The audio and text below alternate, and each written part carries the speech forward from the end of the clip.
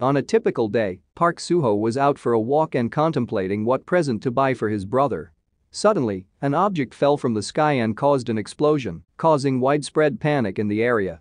As he tried to flee, multiple beams of light descended upon the city, destroying buildings and injuring many people. Soo-ho ran in the opposite direction, narrowly avoiding being hit by a truck. However, a mysterious portal suddenly opened and sucked him in. Upon waking up, Park Soo-ho found himself in a forest with two moons and flying creatures in the sky. He was shocked and confused by the strange surroundings. Suddenly, he witnessed a giant bear being killed by a pack of wolves. He tells his story while the doctor listens to him and asked him how did he come back alive from there. He hid behind some rocks but noticed a wolf pup behind him. He continued to run, but a message appeared indicating that his constitution had increased by 1. He tripped and fell off a mountain while still trying to comprehend the message. He saw some fruits and attempted to eat them, but then noticed eyes in the grass and froze. A giant snake lunged at him but was attacked by a large frog before it could reach him. After this, Park Soo-ho lost consciousness. On the 67th day of being stranded, he was sitting high up in the trees trying to evade the wolves that were waiting for him below, and he was looking for a safer place to stay. After being stranded for 1 year, he was picking a giant banana, and as he ate it, he noticed a wolf pup that had been following him. Suddenly, a giant gorilla attacked him from above. He managed to dodge the attack, but the gorilla fell from the tree, and unfortunately, the pup was injured in the fall. The gorilla then turned its attention to the pup. Soo-ho jumped on the gorilla's head and stabbed it in the eyes. The gorilla threw him off, injuring him severely. He reflected on his actions and realized that they were impulsive and reckless. The doctor questioned him about his behavior, and he explained that he couldn't always avoid territorial conflicts as it wouldn't solve anything. He acknowledged that there is a leader or ruler in every situation and that he couldn't avoid conflict forever. The gorilla charged at him, but the wolves came to his defense and attacked the gorilla. Soo-ho lost consciousness, thinking he was going to die, but the wolves didn't harm him. He surmised that the wolves must have thought that he had saved the pup. It turned out that the pup was the son of the Wolf King, the leader of the Crimson Wolves. In the second year of being stranded, the wolves had accepted him into their pack. As 31st year passed, he was fighting giant snakes with the wolves, and he still hasn't seen any signs of civilization. He considered the wolves as family, as they fight for territory and survival together. After 120 years of being stranded, Park Soo-ho believed that he was the only human on the planet. He had been constantly fighting for survival and had made and lost friends over time. He had lost track of how much time had passed. The doctor asked him how he was able to return to Earth. He explained that during a war with the gorilla race, a portal opened. Meanwhile, a group of people were investigating an area as their equipment had malfunctioned when suddenly a red portal opened. They panicked and ran away, not knowing what was coming out of it. The two people were terrified, but the woman among them was already preparing for a fight and ordered them to flee. She was ready to attack whatever emerged from the portal, but when she saw a man coming out of it, she froze upon seeing his eyes. The man shouted as he emerged. As Park Soo-ho emerged from the portal, he fell unconscious.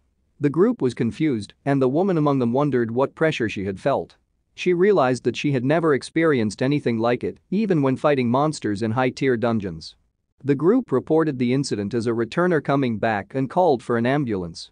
The doctor finished the interview with Soo-ho and thanked him for his story. The doctor informed Soo-ho that his story will be shared with the Awakener Bureau and he will be discharged in a few days. Soo-ho thanked the doctor for listening as it was his first conversation with another human in 1,000 years. The doctor replied that they should be thanking him as he shared a valuable story with them. The doctor found Soo-ho's story to be quite interesting. At the Awakener Bureau, the woman questioned whether the information on Soo-ho was accurate as he was ranked as an F, equivalent to an average person. She was curious as to how Soo-ho went through the portal and was still unsure if he truly was an F rank. The man speculated that perhaps Soo-ho had simply gotten lucky and come across a return stone. They received the report from the doctor and passed it on to the woman. The report indicated that Soo-ho had PTSD, which was common among returners, and that he behaved like a wolf. The woman volunteered to personally deliver the documents to Soo-ho as she wanted to verify something. At the hospital, Soo-ho realized that 2 weeks had passed since he returned and everything felt unfamiliar. He wasn't sure what to do. A nurse came in and gave him his meal. A woman named Choi Soo-young from the Awakener Bureau entered the room and saw Soo-ho eating like an animal. She introduced herself and mentioned that she was the first person he saw when he returned. Soo-young initially thought Suho looked like a predator when he came out of the portal, but now she thought she must have been mistaken. Suho asked Choi Soo-young about the Awakener Bureau. She explained that it's a government organization that helps returners adjust to society and gave him a list to sign. He was surprised when he saw a pen and smelled it, but she scolded him for drawing on the paper. She thought he was an idiot. She asked him what he had learned during his time away, like magic or martial arts, but he told her that he had just lived in a forest. She sighed as she thought he had just spent all 10 years running to survive. She believed that for a true returner, they needed to kill monsters and steal their energy. She thought Suho had just gotten lucky by finding a return stone in a peaceful dimension. Suho clarified that it wasn't 10 years, but rather that he had been in the jungle for 1,000 years. Soo-young was annoyed and told him that he went in 2015 and returned in 2025. Suho was shocked by this information. She gave him his Awakener's card and told him that his bill would be paid and to read his documents. She also instructed him to return to his family after he had recovered and then left. He was shocked when he saw his family are still alive.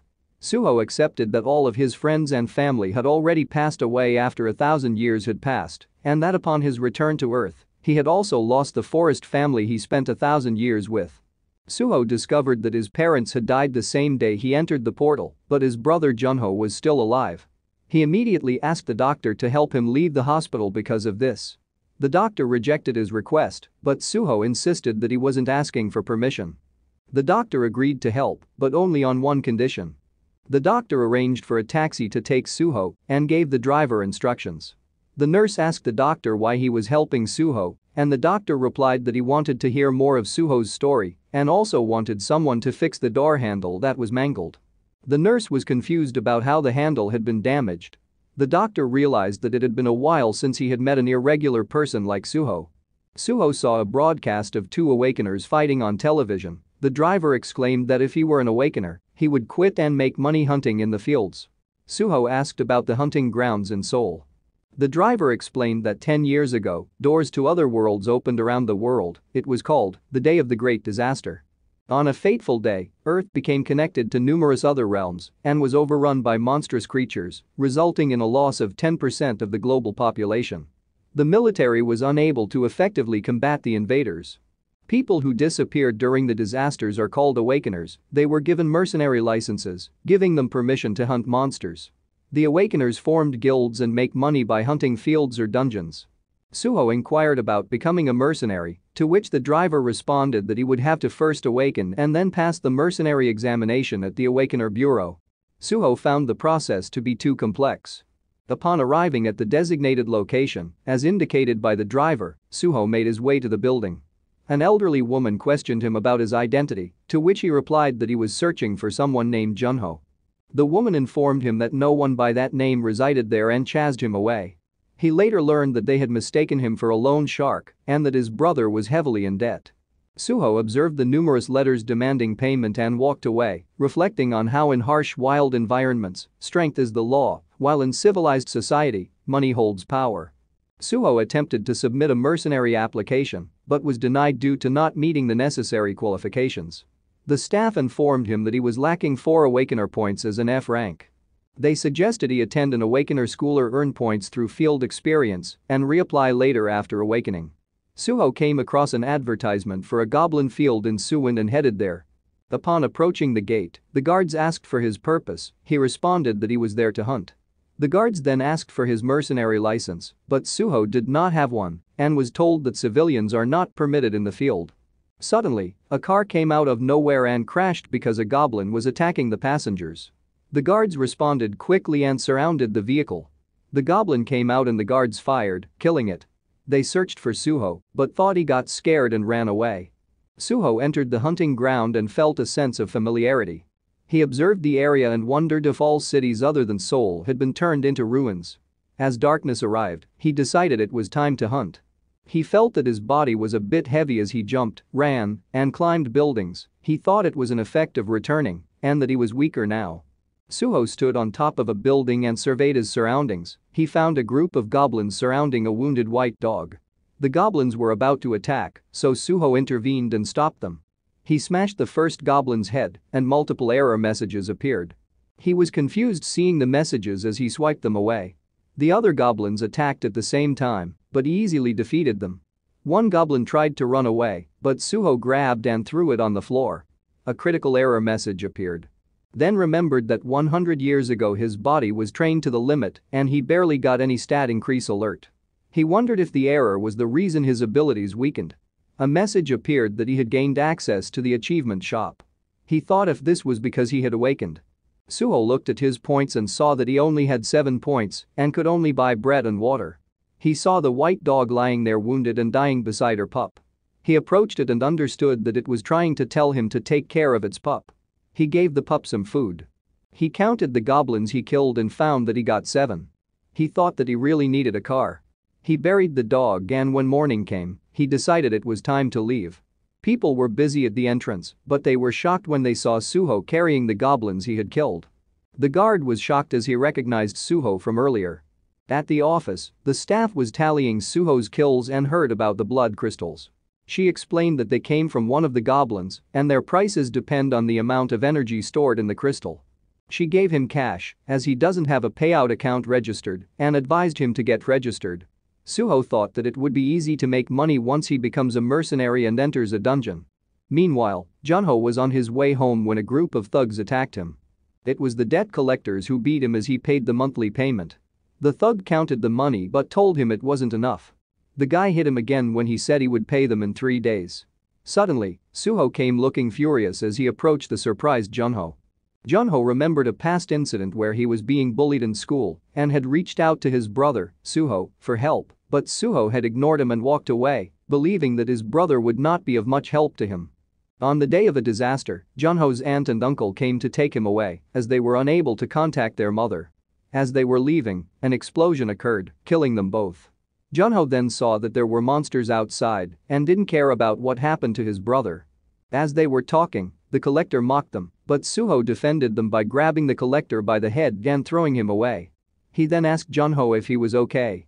When one of the guys attacked with a kick, his leg broke on Suho's head, causing the man to fall to the ground in pain. The other guy was scared seeing Suho was an awakener. Suho called the other guy over and paid him cash as he told him to take the money and leave. They then left and went to Junho's house.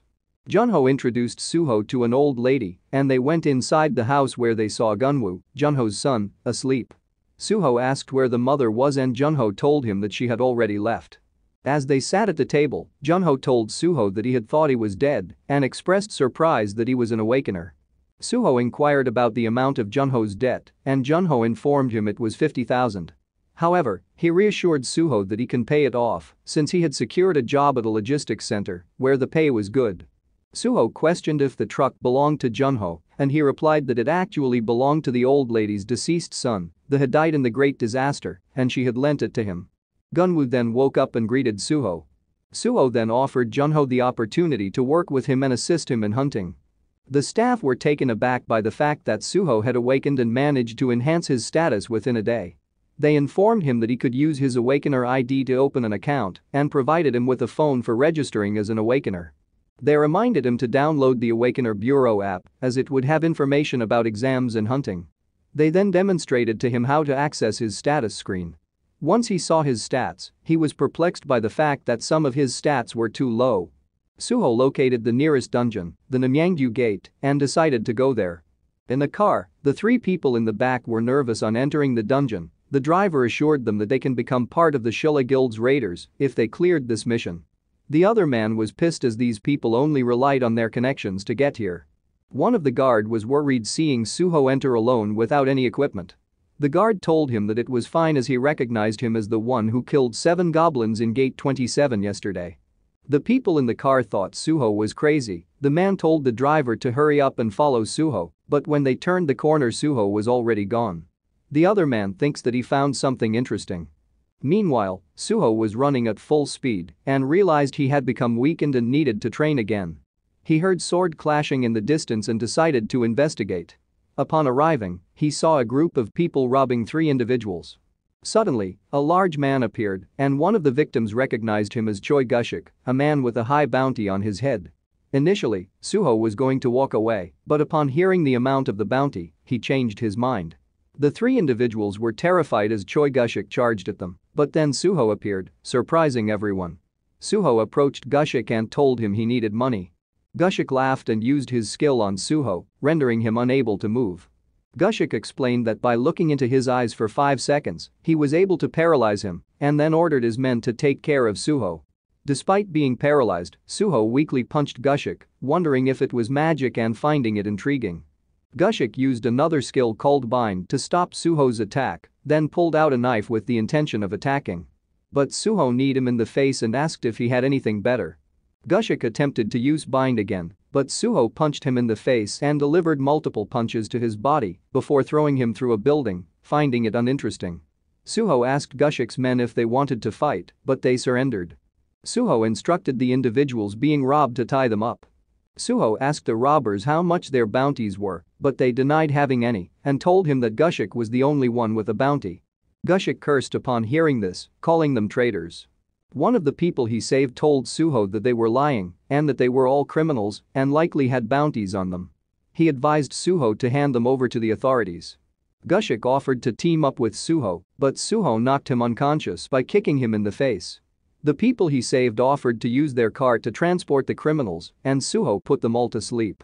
Inside the car, the three people thanked Suho for saving them and told him about their skills, explaining that they had learned them from skill books. Suho found this interesting. The driver was confused as to why Suho didn't know about these things. Suho decided to learn a few skills, as he may need them in the future. Suho pointed out the portal as the driver confirms and that they intended to go there. Suho wanted to go, but he doesn't have his mercenary license yet. The driver was shocked hearing this and found it unbelievable for a rookie to defeat a C ranker like Choi Gushik. The driver asked Suho's rank, he answered he was rank F, which surprised everyone. Suho then asked him a favor. Meanwhile, the people from the Shilla Guild emerged from a portal, one of them was injured, and the leader was furious thinking that licenses were being given away to weaklings. He said that people with money can easily become awakeners, all they need to do was deliver a killing blow to the monsters that the brokers have captured for them, then hire mercenaries to carry them through the dungeons, join a guild and go on missions. But the people with them suffer as these people are inexperienced in battle. The captain exclaimed that he doesn't like these kinds of people, but his subordinate calmed him down and invited him for a drink. The captain asked about the level 1 dungeon that was about to disappear, and one of the soldiers informed them that someone had handed over 10 ravagers to them, including the C ranker, Choi Gushik. The captain was surprised and thought that some higher ranker must have done it. The soldier told him it was done by a newbie F ranker who didn't have a mercenary license. The soldier continued that the F ranker had just defeated Choi Gushik and broke his ribs and face. The captain remembered the man they had gone after earlier and asked the soldier where the F ranker had gone. The soldier replied that they had gone through a portal. The captain ran back and wanted to see for himself, he felt that he was onto something. The captain asked the operator which door Suho used. Meanwhile, Suho just entered a portal and was amazed that his clothes were fine. The guy with him explained that those clothes are made with materials found in dungeons and that they were expensive. The door closed behind them, and the guy with him explained that it will open once they clear the dungeon by killing the boss. Suho told the guy to wait as he jumped away. The guy was stunned seeing Suho's strength and thought he might set a record for clearing the dungeon, but then he remembered that Suho doesn't have a search skill and worried that he wouldn't be able to find the door location, resulting in them being trapped inside as he chased after him. Suho attacked a group of goblins and took away the blood crystals and made raising his level a priority. The guy saw the bodies of the goblins and was surprised he used track to find Suho. Suho was checking his stats and saw that he has 102 achievement points and can buy 2 skills with it. He chose the Tame Beast skill. Suddenly a group of goblins attacked him from behind, but he easily defeated them, which gave him more achievement points. A critical error message appeared and saw his stats increase. He bought the other skill, Summon a Tree Spirit, and tested it out. He ordered the fairy to look for the remaining goblins, and he found out that the spirit sends the information it sees to him. He also bought the track and search skills with his remaining points. He heard something and headed to that direction as he saw a goblin was attacking his companion. The guy asked for his help as Suho jumped in, pushing the goblin back. Before the goblin can attack, Suho rushed in and attacks, sending it crashing to the walls. He delivers the finishing blow as he levels up and got 120 achievement points. Suho's companion was surprised to see how easily the boss was killed. Suho confirmed if the doors will be opening, and his companion answered that they should be. They exited the dungeon as the guards called Captain Kang after seeing them. His companion thanked him and left. After changing his clothes, Captain Kang greeted and introduced himself as captain of the 27th Combat Team from the Shilla Guild. The captain invited Suho to join their guild and promised the best environment for his growth. Suho immediately rejected him. The captain thought that Suho just wanted to increase the offer. He tried to convince Suho with another offer. Suho stopped by saying that he doesn't like working under someone. At home, Suho gave Junho money to pay off his debt and told him to settle it so they could eat later. Junho was grateful and tearfully thanked Suho before leaving. Meanwhile, Suho noticed that he could name the pup and he chose the name Baekdu. Then he looked at the pup's stats. After some time, Junho came home and Suho and Gunwoo welcomed him, but they were shocked to see that Junho was injured and covered in blood. He collapsed to the ground and they ran to him in concern. In the loan shark's office, they were discussing something when they heard a commotion outside. Suddenly, the door opened and one of the men tried to speak, but he was pulled away. The thugs tried to investigate what was happening, but they were stopped when one of their members was thrown at them. Suho then entered, carrying a closet and threw it at the thugs, injuring everyone. The boss was terrified as Suho kicked over his table, crushing him. Suho asked if he was Kim Jing-soo, and Jing-soo confirmed it. Suho then laid an envelope on the table and told Jing-soo that he would pay off Junho's debt. Jing-soo tried to threaten Suho, but he was slapped multiple times by Suho while being told why they had to beat up Junho and that they just needed to take the money. The boss begged for mercy and Suho asked him if he would settle the debt or be slapped to death. The boss chose to settle and the group knelt in front of Suho, announcing that Junho's debt was now cleared. Suho told them that he didn't want to see them again. After Suho left, the boss was furious and began planning his revenge. Suho visited Junho at the hospital and found he was recovering well. Junho reminded him about his mercenary exam tomorrow and told him that it will be nice if he passed and joined a big guild. Suho thought it was impossible to work under someone as he was the king of the forest. Suho told him that he will be making his own guild. At the Awakener's bureau, Soo-young was getting scolded by her superior for not performing her job properly. She was then assigned to be one of the supervisors of the mercenary exam and was told not to reject everyone as she left the room in anger. At the exam location, one guy was streaming while he waited for the exams to start. Then the guy noticed Suho standing beside him and Suho asked who he was talking to earlier. The guy was annoyed, but Suho found him funny. The head supervisor greeted everyone and introduced himself and the 21 supervisors. Every examinee was hoping to be assigned to a good supervisor, with many specifically hoping to avoid the one known as the witch, who had failed half of the applicants assigned to her. The examinees were assigned to supervisors based on the number given to them and were told to line up in front of their designated supervisor. The guy earlier named Han Ding-soo and Park Suho were both assigned to supervisor number 15. Suho was surprised when he saw that Soo-young was their supervisor, as she also noticed him. After, they were told to go to their waiting room. Ding-soo lost hope as he thought he was going home early. Suho asked him why he was gloomy. Ding-soo told him why, explaining that their supervisor was called the witch because she fails applicants if she has a bad day. Suho told Ding-soo that it's not the supervisor's fault and that it's because he was unprepared for the exam. Ding-soo was angry as he glared at Suho, but Suho invited him to solve the problem like men and fight. Ding-soo stood up and told Suho to follow him. Meanwhile, Ding-soo and Suho were in a ring while the other examinees watched. Ding-soo showed off his boxing abilities with the intention of teaching Suho a lesson. However, Suho found it amusing. Ding-soo attempted to attack but was stopped by Soo-young's arrival. She instructed everyone to return to the waiting room. Ding-soo attempted to explain himself, but she silenced him and stated that she only needed one person to take the blame and that it would be the loser. She encouraged them to fight. Ding-soo asked Suho not to hold a grudge against him, but Suho apologized for what was about to transpire. Ding-soo attacked, but Suho countered and knocked him out. Soo-young was shocked and had thought that Suho was the source of her discomfort since she saw him come out of the portal. Suho interrupted her thoughts and asked if she also wanted to fight him, but only under the condition that if he won, she wouldn't disqualify Ding-soo. Soo-young thought Suho was insane and entered the ring. She asked if he was an irregular, but Suho was confused by the term. She promised to explain it to him if he survived the fight. She swung a punch at Suho, but he dodged and blocked her next attacks. As they continued to fight, she told Suho that if he won, she would grant him one wish in addition to his original request. She threw a kick and suspected that Suho was keeping something hidden. Suho was impressed with her strength and praised it. She continued to attack, but Suho was able to dodge them. She then began throwing punches and kicks, which Suho countered with a punch. However, she used a shield to block it, but the shield shattered and pushed her back. Suho charged at her, enjoying the fight. She believed that Suho was an irregular, and when he was close to her, she raised her hand and surrendered. Suho was confused, but she explained that the space was too small for her to use her full abilities and suggested they continue the fight at another time. She asked him what he wanted. Suho inquired if there were many strong women like her on Earth. She replied that there were not many. He then suggested that they make babies together. She slapped him in response and left, calling him crazy. He considered leaving himself as he felt he had lost the fight and blamed Suho for getting him disqualified. Suho explained that he was not disqualified.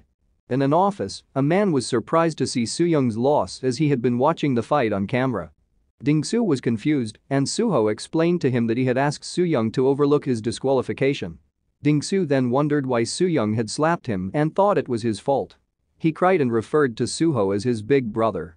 Suddenly, they heard that Suho was being summoned to the supervisor's office. Suho met with the man who had observed his fight with Soo-young and informed him that their conversation would be recorded.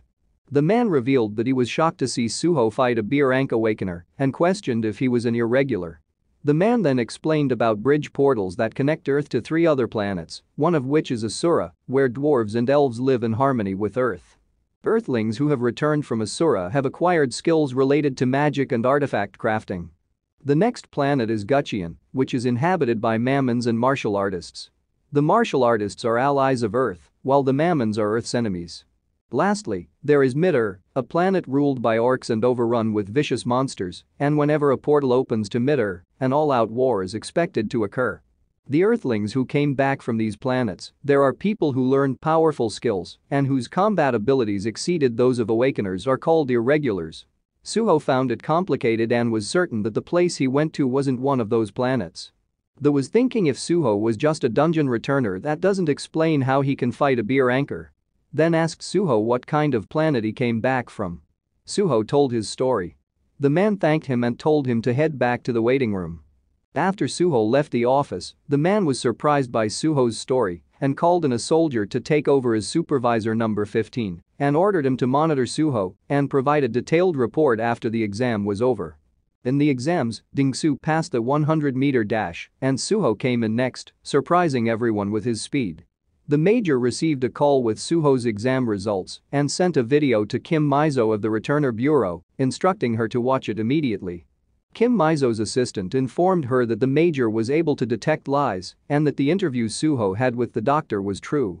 She realized that Suho came from a 4th planet and ordered for the reporters to be removed from the training grounds, but it was too late as the assistant had already seen an article about Suho.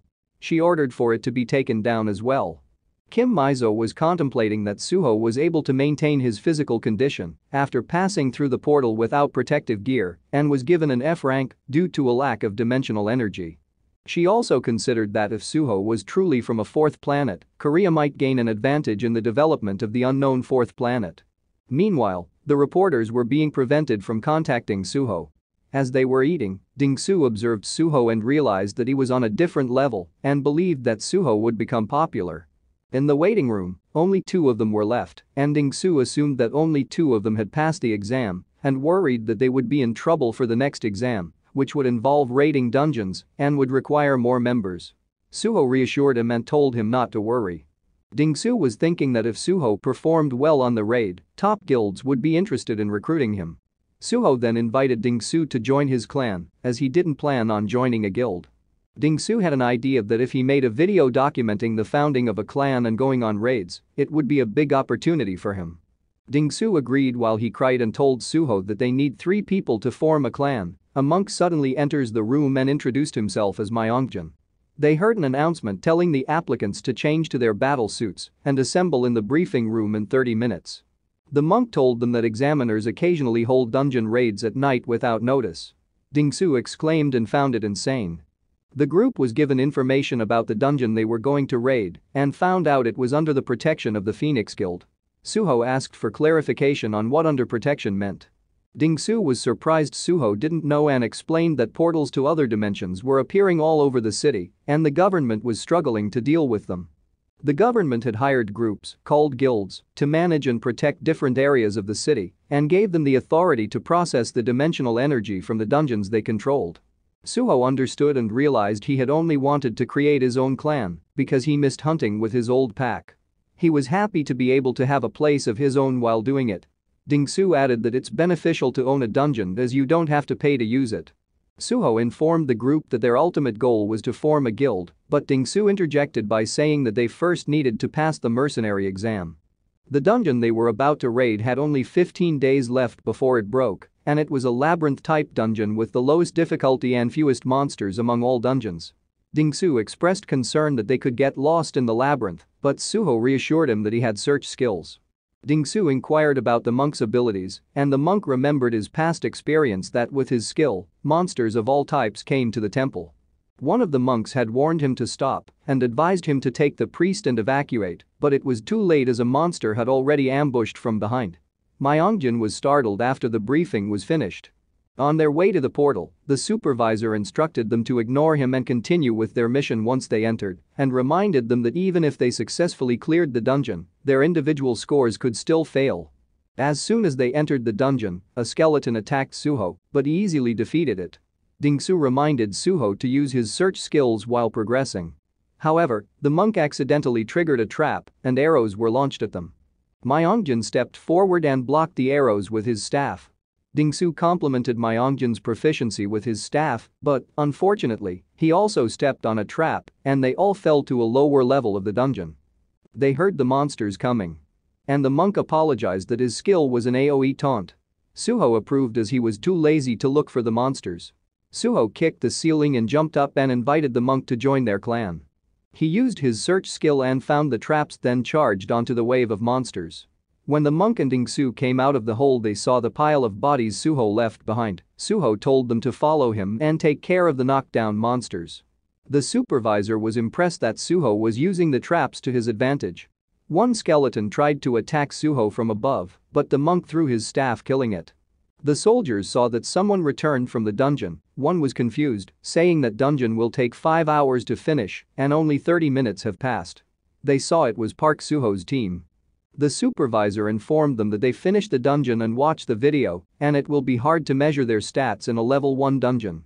Ding-su was streaming for his blog about the Suho clan and gave a tour of the clan house, introducing Granny Sukjev and the monk Myeongjin. Later in the day, they entered a dungeon and saw many bats, and Ding-su asked if they had long-range skills to catch them. Myeongjin told them to leave it to him and used his skills to lure the bats to them. The bats came to Myeongjin and he used his fire wheel skill to kill them. The boss came out and Suho killed it instantly with one shot, clearing the dungeon. Kim Mizo received updates on the progress of Suho's group, who were completing dungeons 20 times daily. She remembered Lee Sungwoo, a Korean irregular who had transferred to Japan, and decided to contact Suho directly. At the clan house, they were searching for Myeongjin, who did not show up for work that day. Junho reassured Suho that it was okay to take a break and informed them that the team had qualified to advance to a higher level and had earned enough money to enter level 2 dungeons. Ding-su was excited about the potential earnings. Suho agreed to let the team rest for the day and invited Junho to go shopping for a new truck. They purchased the latest model and headed to a field to aid in Junho's awakening. Junho was nervous and wants to leave, but Suho came out of the car and jumped away. The loan sharks were watching a video of the Suho clan. The boss asked for the list of guilds they are funding and remembered a guy called Manager Choi. They found him perfect for making people disappear as he already erased 6 people. The boss ordered to contact him and give him however much he wants for the job. Kim Mizo arrived in the Suho clan and found Granny Sukja and introduced herself from the returner's bureau. In the car, Junho was nervously waiting for Suho, but suddenly a goblin dropped on the car as Suho ordered him to get out of the car. Suho gave him a knife and told him to kill it and follow him. Junho was having second thoughts about awakening, but Suho told him he won't survive if he is weak and orders him again to kill it. Suho ordered Baekgu to attack and bite the goblin. Baekgu bit the arm of the goblin. Suho told Junho that Baekgu can't kill the goblin and that if he didn't attack Baekgu will die. Junho stabbed the goblin and it released Baekgu. While Suho orders him to repeat. Junho kept stabbing and saw the blood on his hands. Suho told him that if he doesn't kill he will die and told him to follow while killing the other goblins. Junho saw Suho walking away and remembered the time he abandoned him. He picked up the knife and stabbed the goblin in the head and kept stabbing its body. He laughed crazily seeing the blood. A goblin jumped at him causing him to fall. He stabbed it in the neck. Junho was mumbling like a psycho and Suho saw his information window showing butcher and found it cute. He invited Junho to come up to clean up the rest. They went to the Awakener's bureau with Junho covered with blood, making the staff nervous, and told them to clean up first and get quarantined and to head to the third floor to measure their dimensional energy. Suho explained to Junho that his dimensional energy needs to be more than 100 to be registered as an F-rank Awakener and be qualified to take the mercenary exam. Junho's measurement was 111 was told to go to the ability manifestation room. Suho went next, but he saw multiple eyes observing him. He stood up in shock. The doctor compliments him and said that he will reach E rank soon. Suho asked who made the machine. Junho received his certificate of awakening and Suho congratulated him. Suho asked if Junho felt anything strange during the examination and Junho replied no. Suho asked about Junho's awakened skill, which is called decapitation. On the way out, they saw Sooyoung with her squat and Suho attempted to apologize but she stopped him and said she didn't want to see him again, then left. Sooyoung's squad laughed, thinking Suho had been dumped. Kim Mizo was speaking with Granny when Suho arrived. She introduced herself and stated that she had come to present him with a contract. She explained about the human coordinate and how Suho had returned through a red portal. She told him that the conditions were met for success, as the return of a returner is the signal for success. Kim Mizo also informed Suho that the portal would open again, acting as a bridge for coming and going. Suho asked where and Kim Mizo directed him to the coordinate. Suho thought that he might have the chance to meet his wolf friends again. Kim Mizo explained that the bureau suspects that the planet Suho came from is the fourth new planet. If this is true, Korea would be the only country with a bridge portal to that planet, which may appear in 99 days. Suho asked what they wanted from him, and Kim Mizo said that they want him to stay in the country until the portal appears, and they don't want him to become another Lee Sung-woo. Suho asked who that was, and Kim Mizo explained that Lee Sung-woo is the current rank 1 Akita hero, who is originally Korean, but he escaped from government facility during the early days of disaster. The Japanese government approached him and he moved to Japan. Now, the 9,000 planet gates in Tokyo are because of him. She also mentioned that if the portal opens while he is abroad, it would cause a significant loss for Korea. Suho understands the situation and asked what he will get in return. Kim Mizo replied by asking what he wants. Suho stated that he wants the promotion of the Suho Guild and exclusive territory for the guild. Ding-soo, who was listening, was shocked. Kim Mizo asked if he has any more requests and asked him to write them in detail. Suho asked how to know if a portal is about to open, and she replied that they will dispatch an agent of the bureau, a specialized agent in dimensional energy cracks. Meanwhile, Sooyoung is angry as she remembers Suho's face while kicking and punching the heavy bag, while saying she should have sent Suho to jail for harassment. Kim Mizo arrived and told her to go on a dispatch. Sooyoung was unhappy when she was assigned her mission and expressed her frustration to Mizo. Mizo explained that they cannot allow a portal to open in a populated area and instructed Sooyoung to take Suho and leave the area immediately if she detects any signs of a dimensional crack. And to stay close to him at all times. Ding-soo was pleased as their guild passed the evaluation and was now able to enter level 2 dungeons. Junho suggested that it would be best to continue focusing on level 1 dungeons as they were still short on personnel. Suho decided to earn money by completing the level 1 dungeon and leveling up through skill books. Myungjin arrived and they set off for the dungeon together. At the entrance, they ran into Jeshik, who was on a different team. Suho asked why, but Jeshik didn't respond and instead told them he had to go, saying goodbye before rejoining his party. As Suho and his team entered the dungeon, a man observed them from a distance.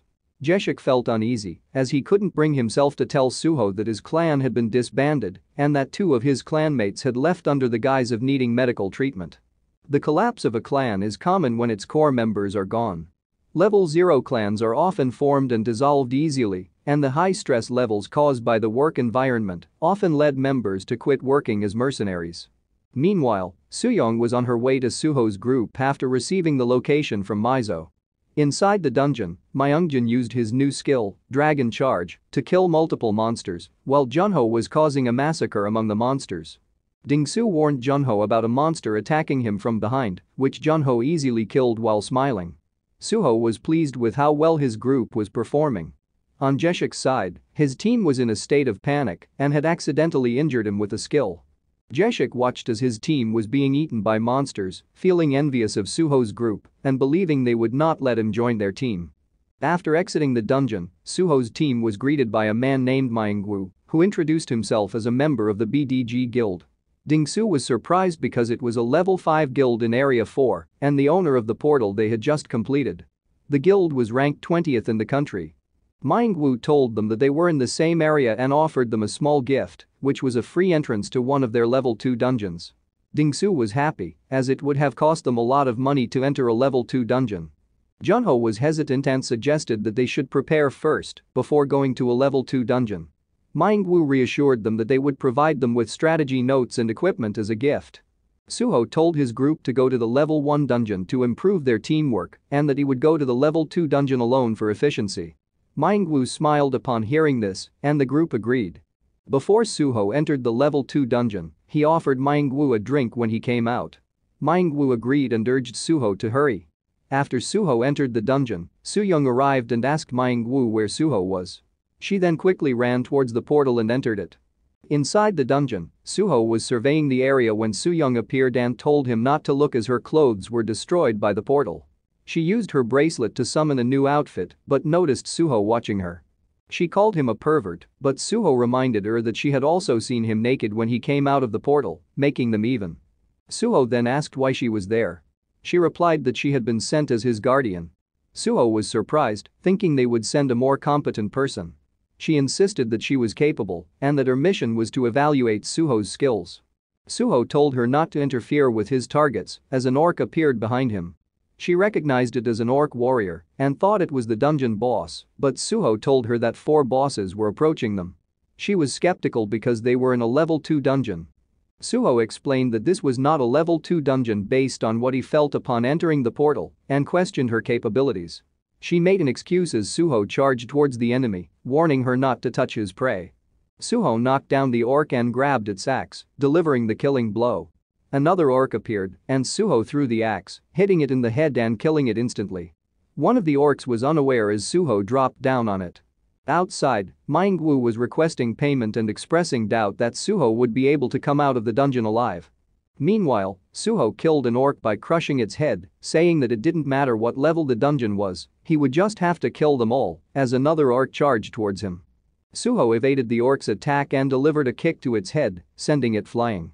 He received achievement points and handed his bag to Sooyoung, telling her to help him collect the blood crystals from the orcs. She thought that Suho had only F-rank experience, but she observed no hesitation in his hunting routine and thought he was a psychopath. She reminded him that even though he killed 4 boss-ranked monsters, the gate did not appear and there were only stones inside the bag. She explained that this was a level 4 dungeon and it would be difficult for them to leave even if they worked together. Suho believed that Myungwoo had assisted him by allowing him to enter a level 4 dungeon without charge. Sooyoung, however, believed Suho to be foolish. As an orc attacked her, she realized she had left her sword outside. Suho arrived and quickly defeated the orc, telling her not to worry as he was strong, though he had been stronger before. Sooyoung was surprised by this revelation. As they heard something approaching, she used her skill of clairvoyance and saw an approaching army of orcs, causing her to curse. She informed him that an army of orcs, led by a warchief, was approaching. Suho was excited to hear this. As the orc riders arrived, Suho and Sooyoung charged at them. Suho quickly killed one of the riders, while Sooyoung summoned a sword and injured another. However, she was disappointed with the summoned sword and regretted leaving her primary weapon behind. Suho arrived and finished off the injured rider and then killed the others nearby. As Suho charged towards another group of orcs, he was hit by the orc warchief, causing him to fly backwards. He quickly regained his footing and attacked the warchief, managing to stab it, but it was not enough to kill it. The warchief hit Suho with its mace. Meanwhile, Kim Mizo was informed that Sooyoung and Suho's phones were in different locations and there had been no movement for the past hour. She was confused as she had thought that Soo-young was with Suho. The assistant told her that Soo-young's phone was located near a recently opened level 5 dungeon. She asked why they had entered the dungeon and who was managing it. They discovered that the dungeon was being managed by the DGB Guild. She ordered them to check the dungeon records and tell the DGB to contact her immediately. Suho was sent crashing into a rock, but instead of feeling discouraged, he smiled at the challenge. He tackled one of the orcs and threw it into another. He picked up their weapons and used them to attack the orcs. Soo-young was targeted by the archers, but she skillfully dodged and used her defense bomb skill to kill the orcs that were approaching her. Suho grabbed her and told her they needed to run away. He carried her and jumped off a cliff. As they landed, several orcs fell to their deaths.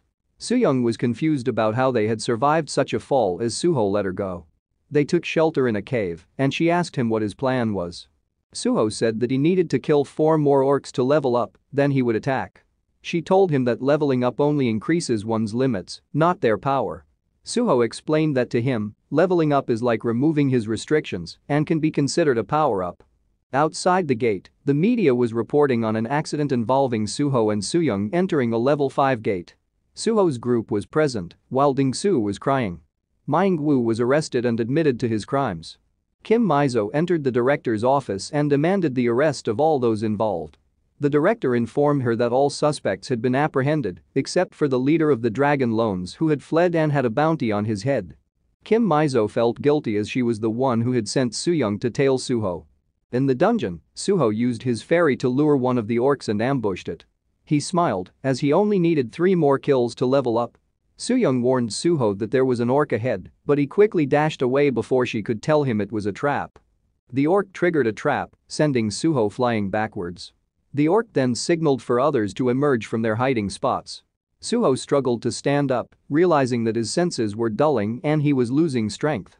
Soo-young shouted that he had been starving for 2 days as she killed the approaching orcs with her skills and then collapsed on the ground. Suho picked up a weapon and killed 2 orcs. He attempted to kill another to level up, but was again attacked by the war chief, causing him to hit another orc as they fell. Suho's weapon fell on the orc, killing it and causing him to level up. A message popped up asking him to activate the skill beast transformation. The war chief approached the weakened Soo-young and prepared to attack. In the Suho clan, House Granny was feeding Baekdu. Suho used his beast transformation skill, and Granny was shocked to see Baekdu floating and shining. Suho began to transform as Soo-young fought the war chief. She was hit and fell to the ground. Suho charged in his werewolf form and relentlessly attacked the war chief, hitting it multiple times and finally finishing it with a bite to its neck. Soo-young was afraid, thinking that Suho had lost his senses. But Suho responded with a bark, and she realized that he had transformed into a dog, not a wolf. Outside, the media reported that it had been 3 days since Suho and Soo-young's disappearance. The director explained that they had entered a level 5 dungeon known as Art Castle, where it was recommended to bring a party of 30 members with a B rank or with 10 A ranks. Suho returned to human form and discovered that it wasn't a transformation, but a fusion. He invited Soo-young to eat, but she told him that it was pointless and that this place would be their grave. She explained that even though the war chief had died, the door was not opening, indicating that there were stronger monsters inside. Suho asked what kind of monster made her lose hope. She remembered an incident from 3 years ago when they had raided a level 5 dungeon with a 20-man combat team and 10 A-ranked mercenaries. Soo-young was asked by a man if her ankles were okay, while Kim Mizo teased them from behind. As they struggled in battle, the man saved Soo-young by using his skills. Kim Mizo ordered them to retreat, and as they were running, Soo-young felt something targeting them. Suddenly, Taehoon's arm was cut off and his sword fell beside her. Everyone was shocked as they saw the boss finish Taehoon off, and Soo-young cried. Suho comforted her after hearing her story. Outside the gate, many people thought that Suho and Soo-young had died. Many higher rankers are gathering as they plan for revenge. Akita Hiro was watching as he thought what they are doing is stupid. In a cave, after they finished eating, Suho asked if she was the one who defeated the Orc Lord. She replied no as she fainted on the spot and woke up in the hospital, while Mizo brought her Taehoon's sword. 2 A-ranked mercenaries died to defeat the Orc Lord. It was capable of defeating 5 Orc warchiefs at the same time. Suho asked where is the Orc Lord. She assumed it was in a castle. Suho's fairy returned and told her they found the Orc castle. Suho and Soo-young saw the castle gate open and charged towards it. The orcs fired arrows, but Soo-young used her shield to block them, and they managed to enter before the gate closed. Once inside, Soo-young blasted the orcs blocking their path and charged towards one of the spires. The orcs jumped towards them, and she was hit by an orc and fell. However, she told Suho to continue and not to worry about her. As she fell on the edge, Soo-young prepared herself to battle the approaching orcs. The orc leader sensed something amiss and stood up abruptly, but Suho quickly appeared, biting and attacking its neck. The orc leader fell onto one of the spires, impaling itself. The spire collapsed, crushing the orcs beneath it. Soo-young used her abilities to destroy another spire. She thought she was going to die as she fell, but Suho quickly caught her and brought her safely to the ground. She was amazed at how quickly Suho had taken down the orc leader. Suho instructed her to search for the door. As the clock began counting down to the dungeon's collapse, Soo-young located the door and guided Suho to it. They had only 10 minutes left before the door burst, and the orcs were still in pursuit. Suho then caught a scent and discovered a cage containing wolves. Using his ability to tame animals, he commanded the pack to follow him and devised a plan to escape the dungeon with them. With orcs closing in on them, the fairy informed Suho of another exit nearby. They found it and successfully made it out of the castle. They could see the door with just 23 seconds left before the collapse. Suddenly, one of the orcs threw a spear and hit Soo-young in the back, causing her to fall. Suho quickly ran back and killed the orc. With only 8 seconds left, people outside were already weeping. Suho picked up Soo-young and urged her to hold on. He sprinted with all his might towards the exit gate. The gate closed just as the world inside was destroyed. As the countdown reached its end, those outside lost all hope. However, the people were surprised as a pack of wolves emerged from the portal, followed by Suho and Soo-young falling to the ground. The crowd rushed towards them. The news quickly spread that the two individuals who were trapped in the level 5 dungeon had returned alive after 4 days and 11 hours. Kim Mizo was in a briefing about what happened, and the news about Park Suho have spread due to the incident. The scouts from different countries arrived in the country, and they were thinking of ways to secure Suho. The doctor assured that as long as Suho's family is in Korea, he will not leave and attaches value in spending time with his family. He advised to give Suho a territory where he can live with his family and not invade it. The director agreed. Kim Mizo suggested a location, the abandoned facility in Myeongju, and found it the most suitable area for the Suho Guild as their territory and decided to keep Soo-young to watch over Suho. In the SPFC arena, Akita Hero was introduced as a black flame was spreading on his sword. He jumped to stage as the crowd cheered. The challenger S-rank human weapon is Michael Zorba's. Zorbas entered the stage and immediately attacked with a punch, destroying the area, but Hero dodged. Zorbas followed with a Monogatling wild shot, while Hero evades his attacks. Hero then counterattacks, putting Zorbas on the defensive and taking his own sword and swinging, but Hero easily dodges his attacks. Hero attacked Zorbas multiple times, but Zorbas didn't notice it. Zorbas then caught Hero with his chains. Binding him, Zorbas tried to attack, but Hero told him that he was already dead. Zorbas suddenly fall down, blood pouring everywhere. The medics came in but failed to rescue Zorbas. A woman welcomed Hero into his office, and he explained that Zorbas will be one of the 7 villains in the future, which is why he killed him. She then informed him about the person that got trapped in a level 5 dungeon had succeeded in getting out, and that he may be the second coming of Lee Sung-woo in Korea. Even the Department of Defense is interested in him. Hero was curious and asked who was it. She replied that it was Park Suho. Hero can't remember him. She then said that he was Druid and returner from a 4th planet. Hero thought that it will not happen. He was in his 25th regression and repeated the same events over and over for 500 years. As a result, he remembers all the Awakener who will make a name for themselves in the future and a general outline of major events that will happen, but Park Suho is not on that list.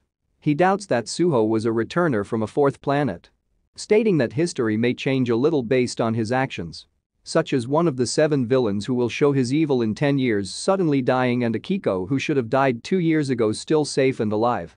But the major events like the time when a level 7 dungeon appeared or when the planet was connected to the 4th planet have never changed, and that is 5 years from now. A new planet won't appear before then. Hero was asked by Akiko to bring Suho to their side, but he replied to wait. He knows the apocalypse is near and cities that once sheltered survivors are falling to monster invasions from dungeon breaches.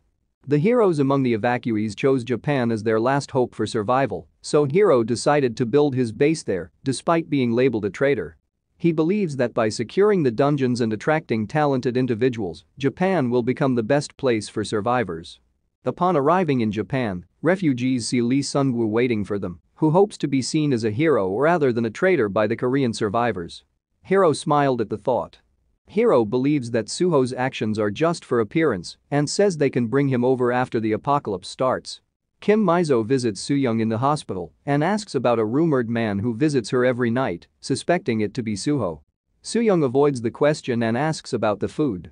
At the CIA headquarters, a man is shocked at the news of Hiro killing Zorbas, and his assistant speculates that Hiro may reach SSS rank. They are also observing Suho and notice he frequently visits the same location and appears to be talking to pigeons. The man at the CIA headquarters instructs his assistant to bring Suho to their site at all costs. The assistant informs him that agents have been sent to Korea, but the airways are unstable. On the plane, passengers see a young wyvern flying nearby, and the agents wonder if a wyvern dungeon has burst. They plan to contact HQ upon landing, but an adult wyvern suddenly breathes fire, causing the plane to crash. A news report states that a group of wyverns escaped during a dungeon break 2 days prior. Suho and his group arrive at their new headquarters. Soo-young complains about a ghost in the house and expresses her concern to Kim Mizo. Kim Mizo tells Suho they will renovate the house, but Suho thinks it's fine and wants to move in right away. Soo-young asks him if he's crazy, but Kim Mizo intervenes and discusses establishing territorial boundaries. Kim Mizo explains that Suho can choose the amount of land he will manage. Suho summons his spirits, and when Kim Mizo questions what he's doing, Soo-young informs her that he's setting territorial boundaries. The tree spirits grow trees that form a wall around their territory, astonishing everyone with its size. Suho states it covers a radius of 1 kilometer with the house at the center. Kim Mizo says everything within the territory will belong to the Suho Guild. Suho asks why they are being so accommodating when he only needs to stay in the country for a few months. Kim Mizo replies that the bureau treats Suho like family. Suho is pleased. Kim Mizo hands him a contract to sign, but Soo-young advises him to read it thoroughly before signing, before Kim Mizo pulls her away. Kim Mizo leaves, and during the car ride, the driver asks her if the Suho clan can manage such a big territory. Mizo answers that if they can't, the bureau can use it as an excuse to send in their own people. She orders to make a list of attacking units over a certain level and have them ready. In the next scene, a cargo ship is being attacked by pirates who are asking for help. As the pirates board the ship, they suddenly see their boat being thrown into the air and multiple tentacles wrapping around the ship, causing it to capsize. One of the crew members sees a shark-like monster swallowing him, and a group of monsters are shown surrounding the sea. The rescue team arrives but finds no sign of the ship, and the tentacles attack them. Meanwhile, Suho was giving names to his wolves. He realized that if they had more dimensional energy than him, he could potentially lose his sanity during fusion. Soo-young showed up and Suho asked her to join him on a walk. He transformed and offered her a ride. Reporters were outside, waiting for updates on the Suho clan when Ding-soo and Junho passed by. Ding-soo noticed that his channel was receiving donations from various countries and pondered whether to inform Suho. The two of them saw Suho and Soo-young and challenged them to a race, but Soo-young suddenly sensed a dimensional crack within a 200-meter radius. Soo-young remembered her previous conversation with Suho, in which she asked about the type of planet he visited. He replied that it was an animal kingdom filled with hostile creatures with dimensional energy levels above 700. Soo-young was taken aback by this information. The planet was a place where battles for territory and survival never ceased until death, and to lead a group, one had to be at least U rank. Even when Suho became king, he had to face challenges for hundreds of years. Soo-young realized that if a bridge portal connected the planet and allowed unrestricted travel in both directions, it would turn into a war zone as they fought against hostile beings from another world with S-rank dimensional energy. She was puzzled when she discovered that Suho couldn't control the animals on that planet, even though he was its king. Suho explained that he is no longer the same person as he was before, and that the animals may kill him if they saw how weak he had become. Soo-young advised Suho to flee to the northeastern field as far from the city center as possible. Ding-soo and Junho followed them as the space started to distort. Soo-young contacted Kim Mizo and informed her that the portal was about to form. An artillery brigade was quickly assembled near Suho's location. However, Suho soon realized that it was not the planet he had been on before, but just an ordinary portal door. Soo-young asked how he could be sure without using any equipment. Suho explained that he was certain as it felt different from the portal he had previously passed through. Soo-young remembered that the dimensional energy of the teleportation portal Suho went through was higher than that of a portal bridge. Reporters observed a signal of a dimensional crack as the Awakeners Bureau arrived. The detection team approached Suho's group and began setting up measuring devices. They found that it was a level 4 dungeon, which relieved Kim Mizo and Soo-young. Soo-young informed Mizo of Suho's plan to check it out.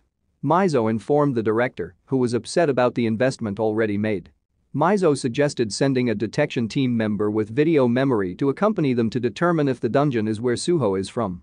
The director believes that if a dungeon portal appears near someone who has just returned, then they are a dungeon returner. Mizo argues that Suho being an irregular is valuable in itself. The detection team discovered that the dungeon would collapse in 50 days, and Soo-young advised Mizo to recall the military unit. Suho was intrigued by the measuring device and found out it was costly, but the bureau offered to permanently lend it to them as a gift. Suho wondered why they were giving him such valuable items and was reassured that even though he was not a returner from another planet, the Korean bureau would never treat him unfairly. The bureau acknowledged that many nations are reaching out to Suho and reminded him that they consider him part of their family. The man claimed he was a national treasure, but Suho told him that he had not received messages from other countries. Ding-soo approached Suho and informed him that the competition for him was intense overseas and that messages were being sent to him since they couldn't directly contact Suho. Suho asked how much they were offering, and Ding-soo replied that it was over 5 billion won. Suho warned Ding-soo that they shouldn't become slaves to money and that talking to someone is more valuable than 5 billion won. Ding-soo agreed and said he would at least show Suho the offers but warned that the countries might try to harm him if he didn't. Suho told Ding-soo to tell them he ignored their offers. Suho's group was about to enter the portal, but an agent asked them to wait for the combat team. Suho declined, allowing only 2 people to accompany them. The agent expressed concern about their small group, but Soo-young reassured him to record everything properly. Baekgu also joined them. Upon entering the portal, Suho felt a sense of familiarity. Soo-young stopped them and warned that 3 monsters were ahead. The group prepared for battle, with Junho stepping forward, causing the agent to fear him. As Junho passed Suho put him to sleep and instructed Ding-soo to wake him up and administer a sedative. Soo-young explained to the agent that Junho has an illness that causes him to go insane every time he wields a blade. Suho commanded everyone to stand back as the lizardman appeared and everyone prepared themselves. Suho attacked, and the agent began recording. He swiftly defeated the 2 lizardmen with a slash and the third with a stab, leaving the agent in awe of Suho's swift movements. Suho tasked Junho and Ding-soo to gather the loot from the corpses and warned them that he will be sending them enemies. He ordered Baekgu to bring more foes for them to face. The agent was concerned about the possibility of hundreds of enemies approaching. Junho lost control and charged towards the enemies, throwing his knife to kill one and finishing off the second. A sneaky lizard approached Junho from behind, but Ding-soo shot it with his crossbow. Junho delivered the final blow, and Ding-soo cheered as he reached level 9. Meanwhile, a group of reporters blocked Kim Mizo from entering the Suho territory and asked her to confirm if the portal was a level 4. Mizo declined to answer, but the reporter correctly assumed it was and allowed her to pass. The reporters deemed it a wasted effort since Suho was a returner from a level 4 dungeon and instructed their team to pack up. The driver asked Mizo if it was okay for her to disclose classified information. Mizo replied that Suho was more important than the higher-ups playing with money and that if the news of Park Suho being a dungeon returner spreads, no country would approach him anymore. A combat team was preparing to enter the portal, but they were told to stand by. Kim Mizo informed the captain that they couldn't enter until Suho agrees to cooperate with them. The doctor was taken aback by the news of Suho being a level 4 dungeon returnee. However, after recalling Suho's story, he remembered the mention of a sea and noted that there should not be any in a level 4 dungeon. He speculated that a planet had disintegrated and turned into a dungeon. Meanwhile, Suho effortlessly killed multiple lizards and instructed them to collect loot. During their walk, they spotted a glittering rock, and Suho felt a sense of familiarity. Ding-soo and Junho then discovered Korean writing on the stone. While they analyzed the writing, Suho went into a cave. Inside, they found the cave filled with Korean writing, causing everyone to be shocked. They read writings expressing a desire for mating and Ding-su, and the agent deemed the writer as immature and lustful. They also saw writings about the writer missing his parents and brother Junho. Junho then came across a writing that read, "Park Suho was here." Soo-young asked if this was Suho's origin. Suho viewed his drawings and was reminded of his rival, Kuro. He read a note that stated it had been 30 years since the gorilla Jackie started a rebellion, and the two would soon face a final battle where one of them would die. Ding-su found many incomplete knives, which were of comparable quality to an artifact. Suho abruptly ran outside. Ding-su blamed Min-su for offending him with his teasing. Suho climbed a mountain and was taken aback by the changes in the landscape. He wondered what had happened. Soo-young caught up with him and asked if this was where he used to reside. Suho was uncertain and felt something was not right.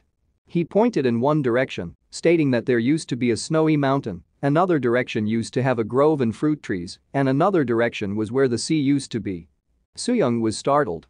Suho told her about the roaring sea, a place one should never visit. She asked if he had written the notes, to which Suho confirmed, saying it was his way of holding on to memories of the civilized world. He had taken up writing when he arrived at the cave, where he lived while hiding from other animals. Even after he relocated, he returned often to write in his journal, so he wouldn't forget how to write. Soo-young inquired about the presence of the lizardmen, and Suho replied that they weren't always there. She then asked about his animal companions, and Suho informed her that the area was controlled by leopards and they were not weak enough to leave because of the lizardmen.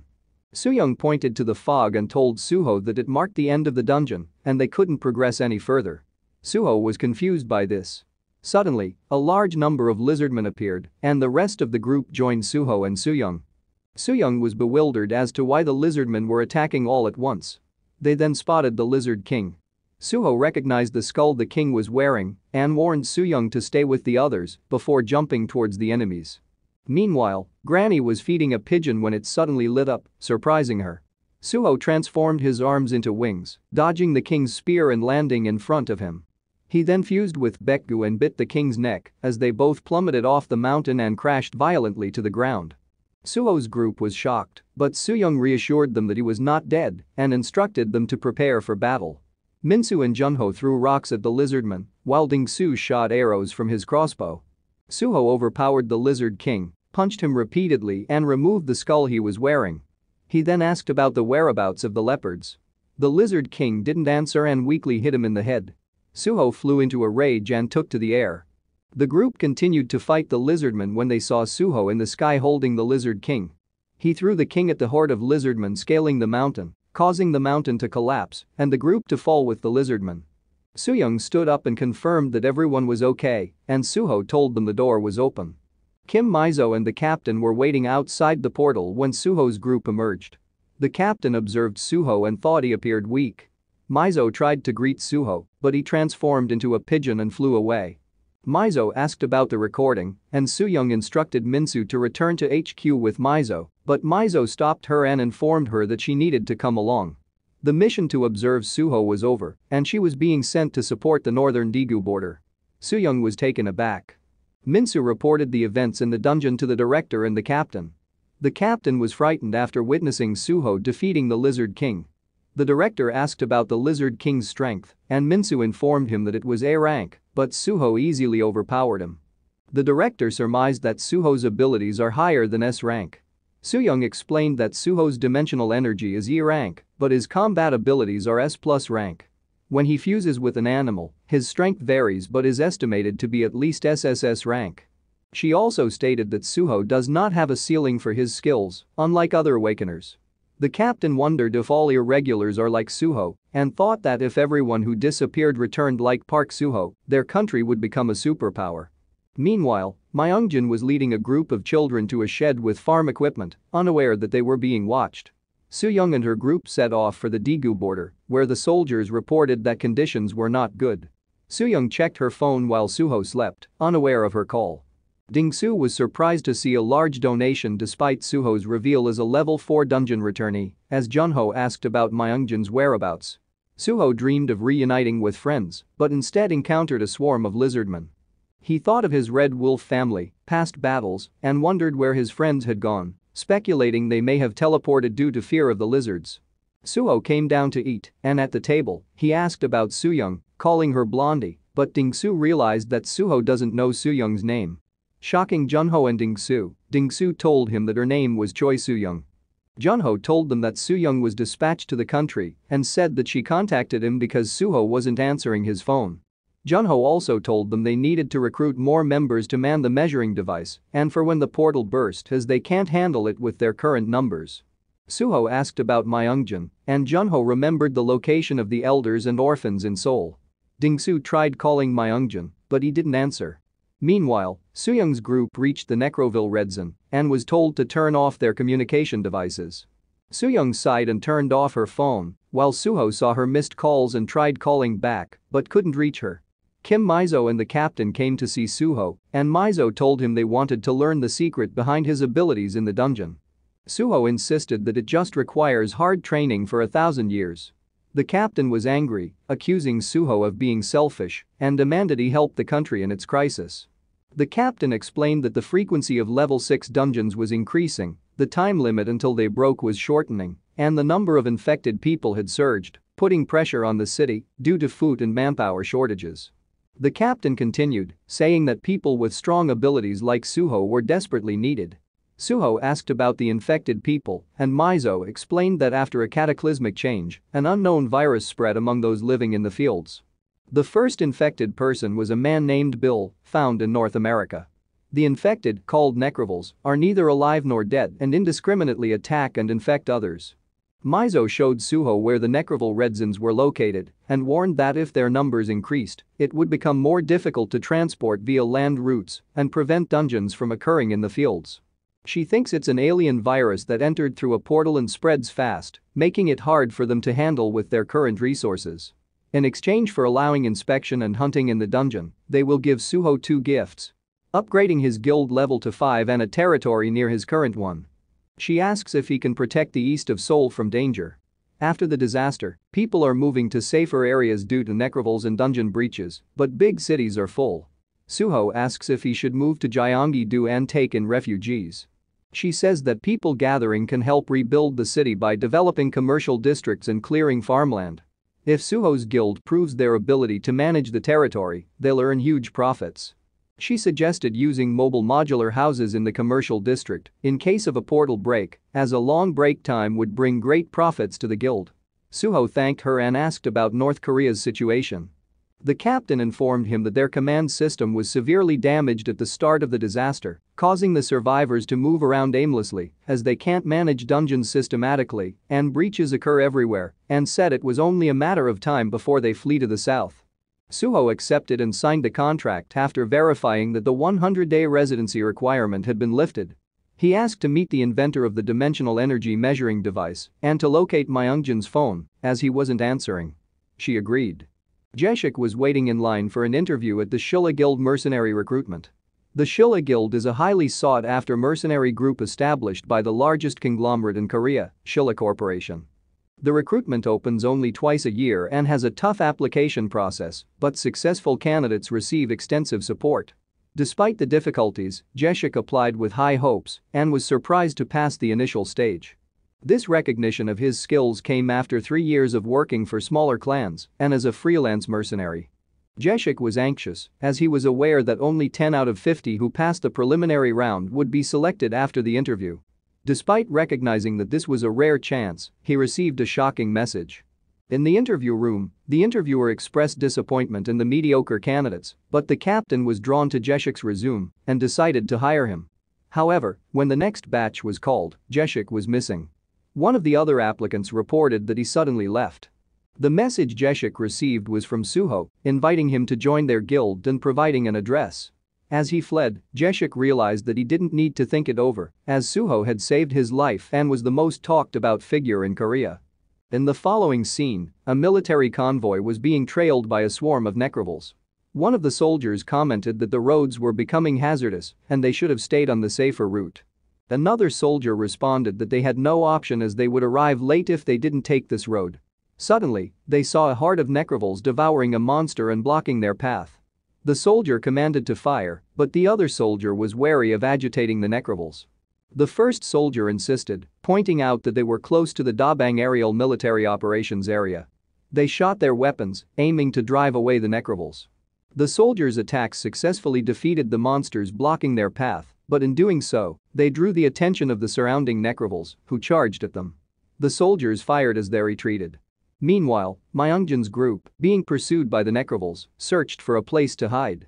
The monk apologized, as he was responsible for suggesting they go to the area and was unaware of the necroval invasion. ManhwaRECAP comforted him, prioritizing escape with the children. They found a building, and ManhwaRECAP instructed everyone to get ready. Just as they disembarked from the car, the necrovals caught up. ManhwaRECAP stepped forward to block the incoming horde, even though his skills were still on cooldown. Suddenly, fairies appeared and decimated the horde with multiple tornadoes. ManhwaRECAP and his group were surprised to see Suho standing on top of the building, who warned them to step back to avoid being sucked into the tornadoes. Suho then summoned more tornadoes, sending all the necrovals soaring into the air. Suho smiled at the success of his skill. The soldiers were fighting off the necrovals when one of the vehicles overturned and became surrounded by the creatures. Suyoung, in another vehicle, checked the cameras and was surprised to see a necroval on the screen. She ordered the door opened and devised a plan to head to Team 7's car. They stepped out, and Suyoung quickly dispatched the necrovals blocking their way. When one necroval attacked her, she swiftly cut it in half and killed the rest surrounding her. Her team checked the overturned vehicle and found the driver dead, while the other was trying to open the rear door. They were being overwhelmed as one member cried that they would die if the situation continued. They prepared for close combat as the horde closed in, but suddenly an explosion killed the necrovals advancing towards them. The soldiers saw reinforcements arriving and landing nearby. Suyoung was still fighting when one of the reinforcements approached her. She recognized him as Sun Jinwoo. One of the reinforcements instructed the soldiers to duck as he prepared to attack, and while Jinwoo shielded Suyoung, he fired, wiping out the surrounding necrovals. Meanwhile, the necrovals that Suho had sent flying were falling to the ground and being killed. The children cheered as they saw the monsters being defeated. ManhwaRECAP asked how Suho had found them, and as he was introducing Suho to his group, one of the necrovals managed to bite him in the ankle. Suho witnessed this happening. In Japan, a portal opened in the middle of the city and a monster was destroying the area, causing the people to panic. A woman fell over and sent her baby stroller to the streets, but Akita Hiro arrived and caught the stroller while his team fought the monster. Hiro attacked and killed the monster with multiple slashes, cutting it into pieces. The people cheered as Hiro walked away. In the car, Akiko informed Hiro about Suho being just a dungeon returnee. He was satisfied knowing that he was right and not making a big deal about Suho, but then he saw the photo of Suho's group and recognized someone as the eighth evil. It was Junho's son Gunwoo. He was certain of it and thought the child should be in an orphanage now after he lost his father, which is why he put him at the end of his assassination list. The worst villain that originated from Korea. Hiro wondered why is he there. He recognized another person in Suho's group. It was Jeshik, and he remembered him as the Hell Swordsman, Swordmaster Jang Jeshik.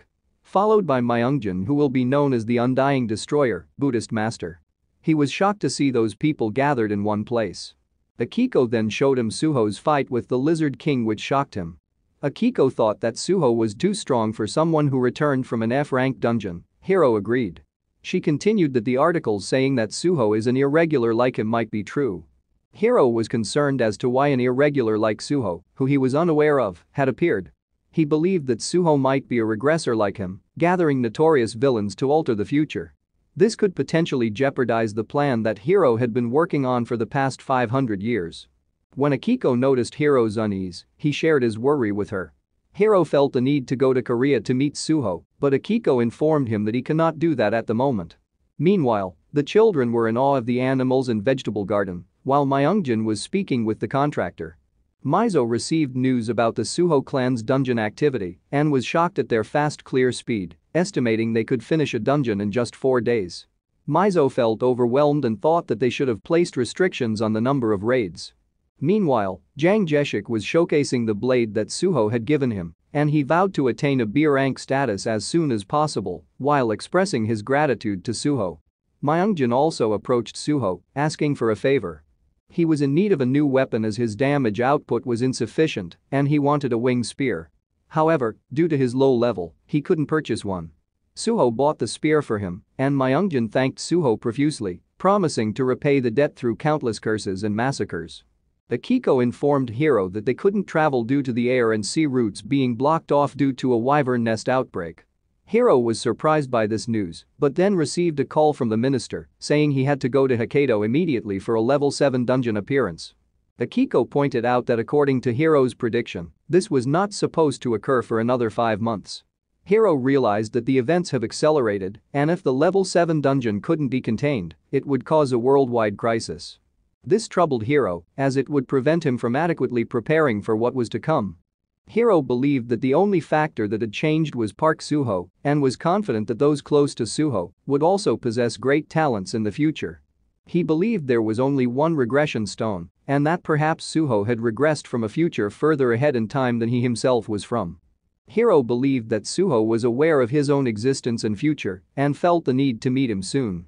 If Suho's intentions were different from his own, Hiro was prepared to kill him for the sake of mankind. He told Akiko of his decision to first go to Hokkaido.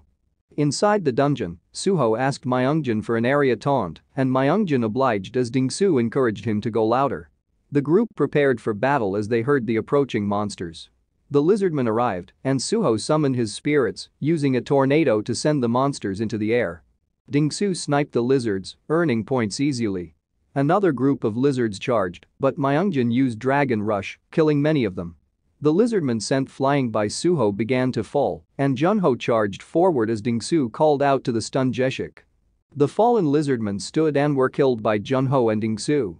One lizardman managed to get close and attack Dingsu, but Jeshik stopped it by chopping off its head. As they continued to kill the monsters around them, Jeshik reflected that no other guild would take an E-rank mercenary to level up in a level 4 dungeon for training. Suddenly, a lizard king appeared beside Jeshik, and Junho attacked it from behind, cutting off one of its arms. Jeshik delivered the final blow by chopping off its head, surprising himself with how easily he was able to kill it. Dingsu felt regret as they had to leave behind the blood crystal, as they needed to exit the dungeon because the boss was dead. Jeshik apologized, and they all ran towards the exit. As they were running, Myungjin felt pain from a bite from the necroval.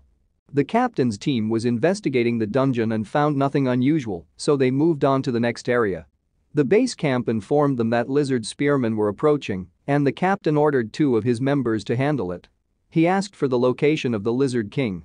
At the base camp, one of the agents spotted something, but then saw the lizard king above them. The captain's group saw the explosion and received a report that the base camp had been breached by the enemy and was now under attack. The captain quickly ran to the base camp, defeated the lizard men blocking their path, and instructed everyone to retreat back to the base.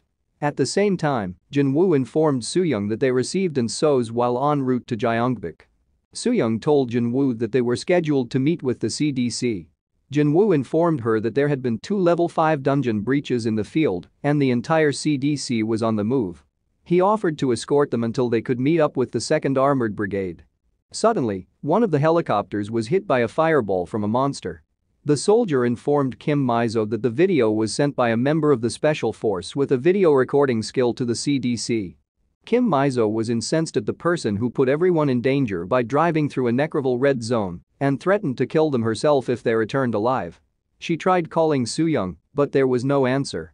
At the captain's base camp, one of the soldiers had their arms cut off by the Lizard King and jumped on them, but both were killed when the soldier detonated a bomb. The Lizard King's head fell in front of the captain and their group as the door opened, causing the captain to curse and feel humiliated. Kim Mizo was informed of the situation and found it unbelievable that they suffered so many casualties in a level 4 dungeon raid.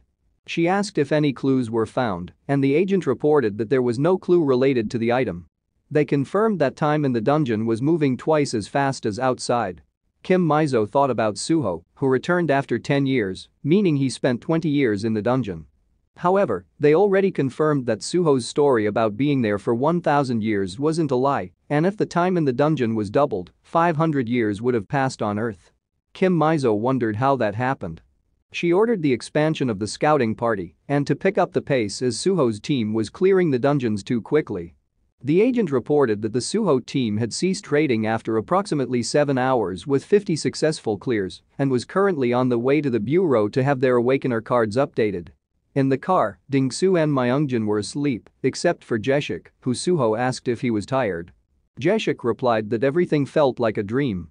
He had worked hard for 14 years and never reached a level 3 dungeon, yet on the first day with the Suho Guild, he had raided a level 4 dungeon 50 times and killed lizard warriors that were on the same level as bosses in level 1 and 2 dungeons.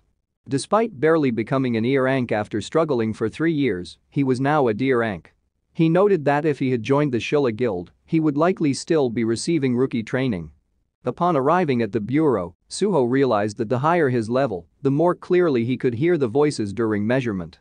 Kim Mizo informed him that the creator of the energy measuring device was Dr. Toddler from England, and she had requested permission to visit and would inform Suho once she received a reply. Suho planned to leave immediately once he received permission. Dingsu congratulated Suho after seeing his dimensional energy was above C rank. Suho wondered if he was the only one who could see others' information, as he noticed that his group had just found out his level. He asked the doctor who created the status window system, and she replied that there was a legend among engineers called the God Stone. After the Great Disaster, it was a core item that revolutionized the dimensional energy industry. Suho and his group had never heard of it before. The doctor explained that after the Great Disaster, a large pillar of rock with red writing appeared in northern Europe. It was discovered that northern European awakeners could see the status window after the rock appeared on Earth. People who suffered through the Great Disaster worshipped it, claiming that the writings on the pillar were God's revelations.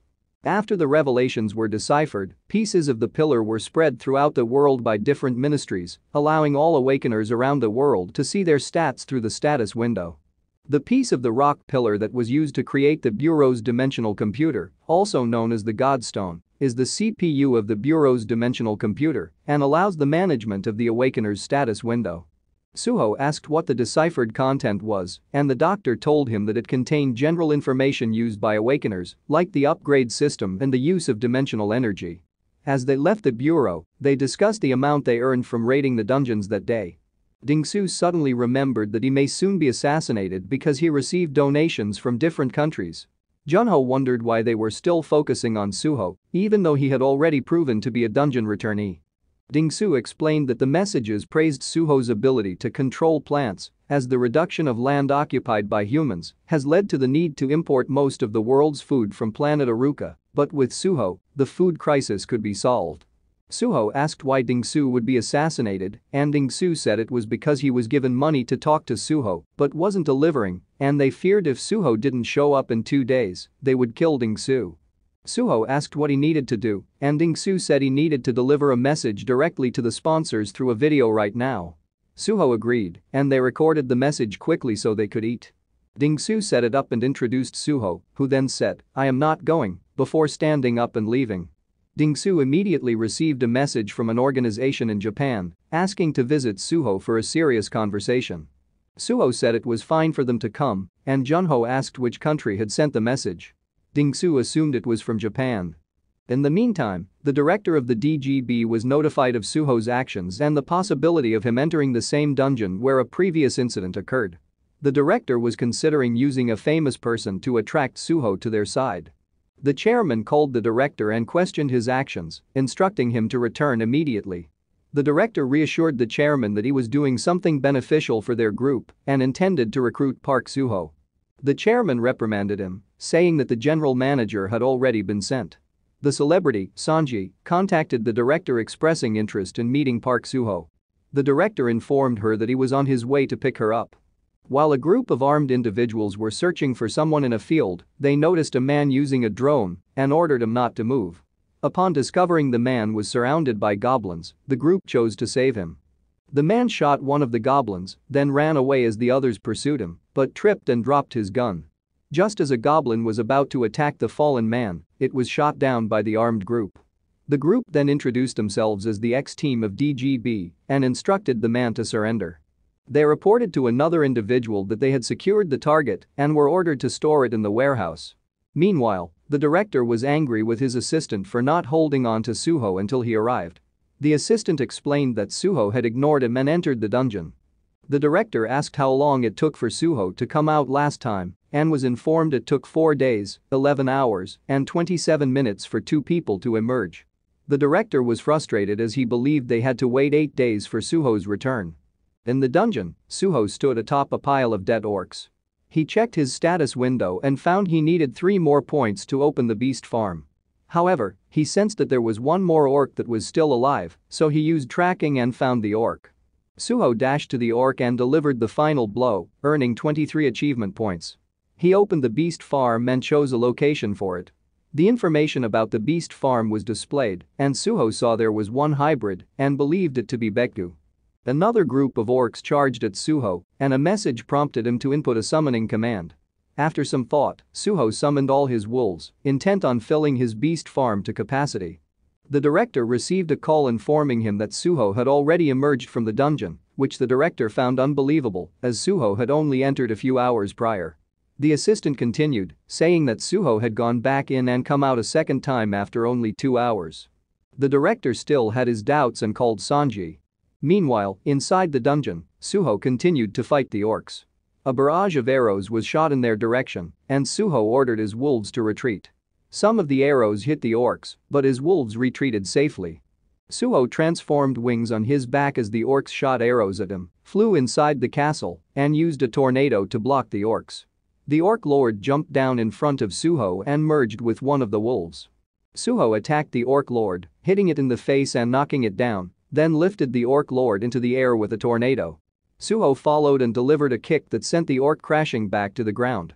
He then dropped down violently and finished it off. Suho ran to the wolf pen and used his taming skill, then sent the wolves to the beast farm. After emerging from the portal, Suho felt the side effects from merging and realized that if he entered one more time, he could fill all 100 spots in the beast farm. However, Sanji approached him. As Sanji approached Suho, the media was already buzzing with rumors of their supposed relationship. The director was thrilled to hear that Sanji had made contact with Suho and rushed to his location. Upon arriving, he found Sanji crying and asked where Suho was. She told him that Suho had left after a drink and said he didn't like her because she was weak. Enraged, she stood up and decided to awaken. The director and his assistant were talking when they saw Suho emerge from the dungeon. The director ran over to try and introduce himself, but Suho quickly returned to the dungeon, causing the director to become angry. However, he was stopped by Chief Secretary Chien. The director was told to rest while the secretary took over. The secretary informed the chairman that Suho's abilities were more powerful than they had anticipated. Suho looked at the stats for the beast farm and saw that it was already filled and that at level 2, its capacity would increase to 200. He decided to call it a day. The chief secretary introduced himself as Chien Demyang from the DGB group and apologized for a past accident. He invited Suho to a meal, which he accepted. After eating, the secretary offered Suho a gift. When Suho asked what the DGB wanted from him, the secretary explained that they wanted to partner with the Suho Guild. The DGB Guild has yet to rise to a position where it can represent one of Seoul's 12 sectors because they haven't formed a level 6 combat team. Suho replied that he had no interest in becoming one of the representing guilds of Seoul's 12 sectors. The secretary responded that their aim was not to be one of the 12 representing guilds in Seoul, but rather to establish a 13th sector with the Suho Guild. He explained that like the 12 sectors in Seoul, if there is a level 6 guild stationed in a particular area, a city will form around it. However, the guilds within the 12 sectors are struggling to handle level 6 dungeons, causing anxiety among the citizens. If a 13th guild, which can provide peace of mind, is established, people will start moving to the 13th sector, and the value of land will skyrocket. The secretary was confident that the Suho Guild was capable of fulfilling the citizens' hopes. However, there was a challenge that the Suho Guild couldn't overcome on its own. They lacked the resources, manpower, and experience to create and manage a city by themselves. The tasks included raiding dungeons, managing dungeons, planning and building the city, all while working with the government and negotiating with various companies.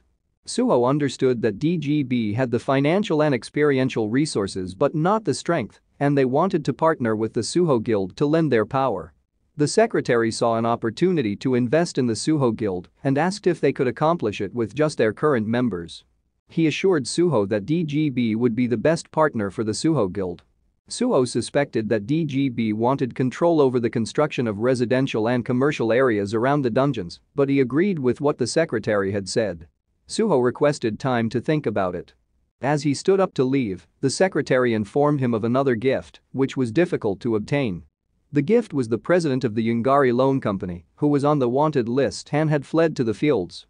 The secretary offered to have him taken care of, but Suho declined, telling the secretary to do as they pleased. However, Suho then remembered something and called Junho. He instructed Junho to go to the given address as someone wanted to see him. Suho told the secretary that his younger brother would take care of it. Junho arrived at the designated spot and was directed to a container. Inside, he found the president of the Yungari Loan Company. The loan shark asked about Suho's presence, and Junho replied that he wasn't there. The loan shark chuckled and expressed regret for hitting him, to which Junho forgave him. The loan shark then shifted blame to the bureau and the DGB for scamming Suho into the level 5 dungeon. Junho was ready to leave, but the loan shark stopped him, seeking his help in getting out. The loan shark mentioned that he lent Junho money and found work for Gunwoo's mother when they were in need. Upon hearing about Gunwoo's mother, Junho paused. The loan shark explained that he used to run the Yungari Employment Center and remembered her coming to him, desperate for work. The truth of the situation was revealed. The loan shark and his accomplices went to Junho's home to collect payment, but he was not there. They then offered a contract to sell the organs of Junho's family member and warned that if Junho was absent the next time they visited, they would take her instead. Junho inquired about what happened, and the loan shark revealed that she begged for mercy while holding Gunwoo. Junho asked where she was and the loan shark promised to take him to her if Junho agreed to help him.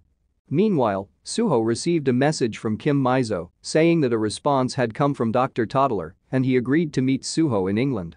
Suho was thrilled at the prospect of meeting the doctor, who might know about the connection between the time mix-up, the dimension crack, and the planet he was on. He hoped to find a way to reunite with his brothers. Concerned about Junho, Suho tried calling him but received no answer. He instructed his driver to take him to the DGB container. When Junho and the loan shark arrived at the designated location, the loan shark assured Junho that his men would take him to his wife. However, they were surrounded by armed thugs as the loan shark greeted his men. One of the thugs recognized Junho and taunted him. The loan shark informed the group that Junho was searching for his wife and ordered them to take him to her. They led him into a building and flipped on the lights, revealing a blood-filled grinder. The thugs discussed which grinder they used on Junho's wife. Junho asked about his wife's whereabouts but was suddenly attacked by the loan shark, falling to the ground.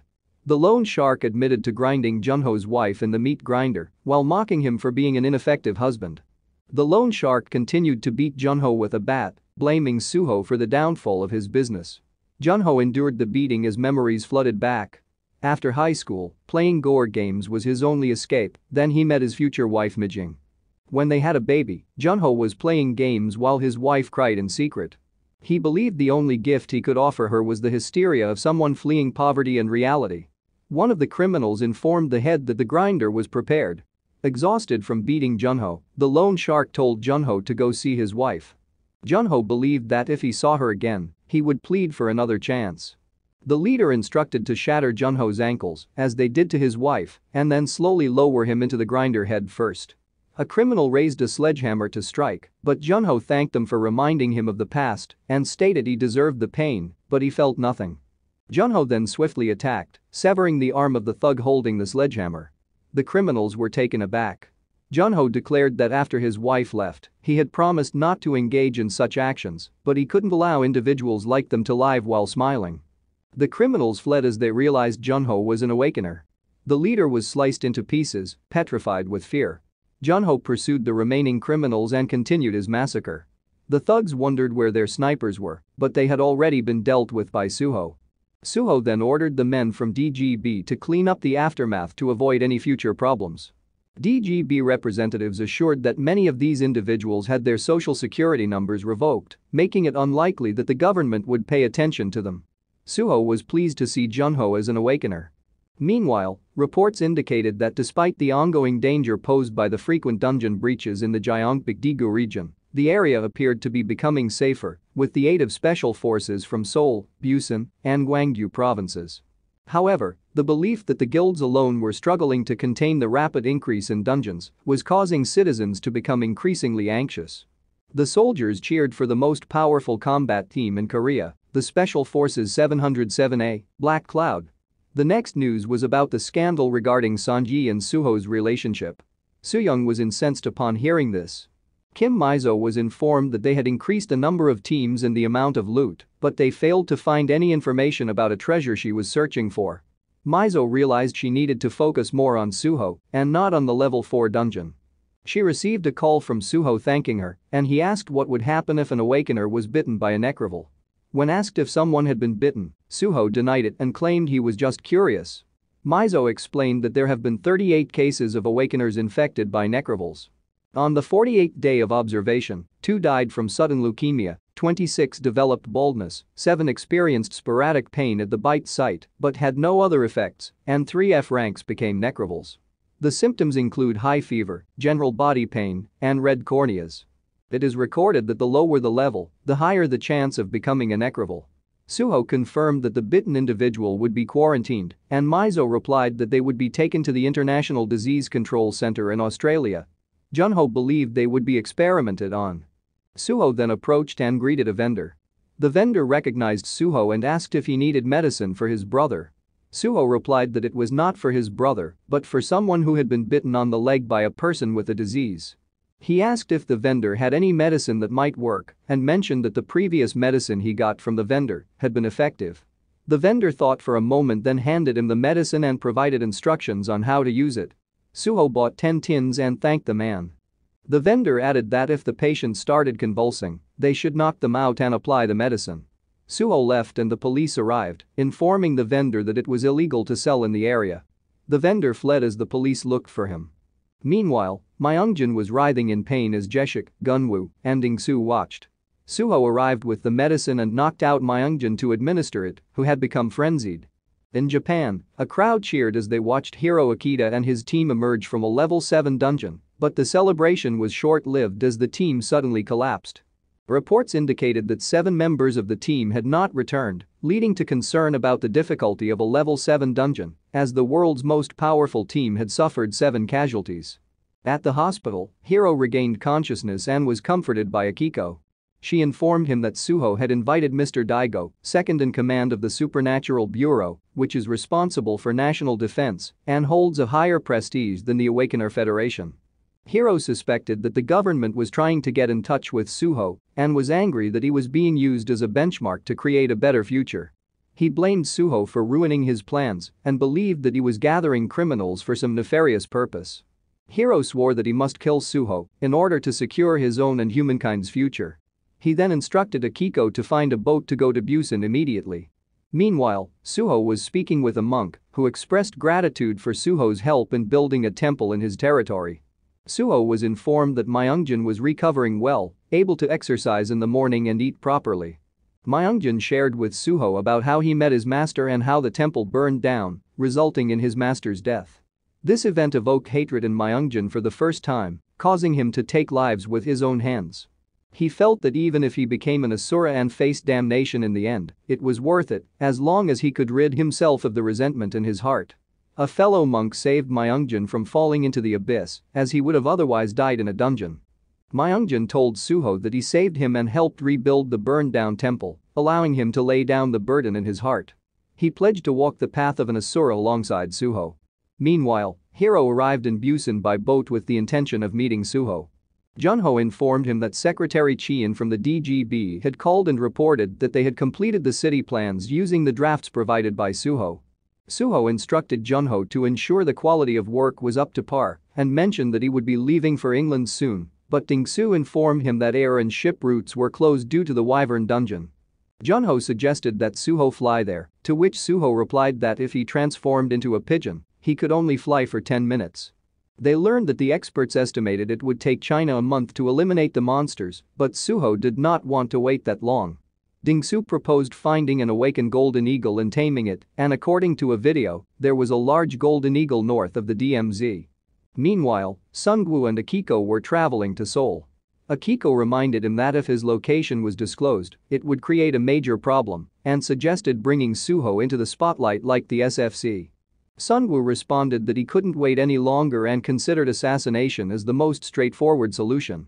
Suho and Dingsu arrived at the location and searched for a while, but they still couldn't find the golden eagle they were looking for. Suho called Soo-young and asked for her help to locate the eagle, but she cursed at him and hung up. They then noticed a group of starfish flying in the distance. Dingsu showed Suho a report of a starfish dungeon break and explained that they exploded and burned down their surroundings, even when they were killed. Dingsu and Suho were in the forest when suddenly a flock of birds flew by. Dingsu saw that the fire was spreading and suggested they leave. All the animals in the area were also fleeing the blaze. They spotted a golden eagle flying with the birds, and Suho was thrilled as he had tamed it. Later, a news report came out about the wildfire in Gangwon-do and stated it was extinguished by a local updraft caused by the starfish. Dingsu knew this was false and uploaded a video showing a boar charging through the fire and using a tornado to put it out. He edited out the part where Suho passed out after using his wide area skills. Dingsu was then contacted by Jeshik and Junho to go on a level 2 dungeon raid. Before leaving, he uploaded a clip of Suho transforming into an eagle and flying to England. Akiko discovered a video that Suho left for London and told Sunwoo about it. Upon watching the video, Sunwoo believed that Suho was purposely avoiding him and was defensive towards him. He resolved to confront Suho before he completed his preparations, using provocation as a means to do so. While flying, Suho realized he couldn't increase his speed. He checked his skill tree and saw that he could unlock fire attribute skills, including Fire Fairies, Fire Stream, and Twin Fire Stream. A warning then appeared indicating that the time for fusion was running out. Below, 2 men were hunting a bull. They fired at it, but the bull continued to run. Suddenly, something fell from the sky in front of the bull, causing it to take flight. The 2 men were taken aback, with one being curious and the other only focused on bringing the bull back home. Suho emerged from the hole, causing the men to become cautious. The men questioned Suho as he introduced himself, with one of them, Kim Chul-yeong, introducing himself as well. Suho asked about their location, to which Chul-yeong explained they were in Sinuju. The men believed Suho to be a strong awakener due to his survival after falling from the sky. The older man asked if Suho had any companions, to which Suho replied that he did but was currently alone. The older man urged Suho to continue his journey and that they would handle the bull. Suho searched for his phone but found it to be broken, while the men discovered that the bull had already died and were about to cut it into pieces for easier transport but stopped at Suho's request for a blood crystal phone. Chul-yeong had one, but the older man warned of the dangers of bringing an awakener back to the village as there were women and children there. Suho picked up the dead bull, surprising the 2 men. He offered to help them carry it in exchange for their phone.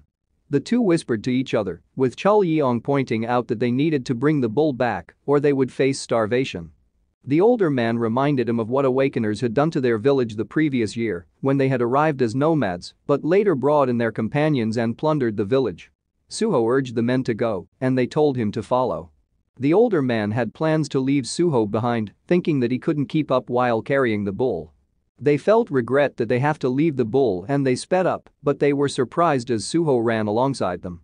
They arrived in the village, and the people were surprised to see Suho carrying the bull. The older man was named Jongseong. He asked why the gate was broken, and one of the villagers informed them some of the villagers went out to rescue Heeyan and said that a winged beast suddenly appeared, it shot fire everywhere and killed people causing panic. Jongmyung had everyone heard for the shelters, but Heeyan fell and was taken by the monster. Jongseong asked where the monster had taken Heeyan. They informed him that the monster went over the rocky mountain. Jongseong immediately left on his motorbike as Chul-yeong asked for Suho's help. Suho's told him to lend him their phone when he comes back and flew toward the mountain. Meanwhile, the men who came to rescue Heeyan were being attacked by a giant bear. One of the group members was swiped and sent flying by the bear. The group charged at the bear but were overpowered by it. The bear approached the leader, but Suho appeared, kicking the bear away. The group was surprised and questioned who he was, to which Suho replied that he was helping Chul-yeong. He asked where Heeyan was, and Jongmyung told him she was taken to the winged creature's nest on the mountain. Suho noticed one man was severely injured and gave him a potion. Suddenly, the bear appeared behind Suho, but he kicked it multiple times, causing it to fall over. Knowing the bear was only playing dead, Suho ordered it to get up and follow him. The bear immediately sat in front of Suho and he named it Ilgam. He saw that it had been dethroned by the winged creature and it made the bear upset. Suho asked the bear to lead him to the winged creature for his revenge and the bear roared excitedly in response. Jongseong arrived and Suho informed them of his plan to bring the child back and for them to fulfill their promise. Suho then left with the bear and flew towards the mountain. Meanwhile, in a cave, a hurt dragon was eating while Hee-in cowered in fear. Il-gum and Suho arrived and attacked the dragon. Suho merged with the bear and saw the monster's information, discovering it was a wounded wyvern.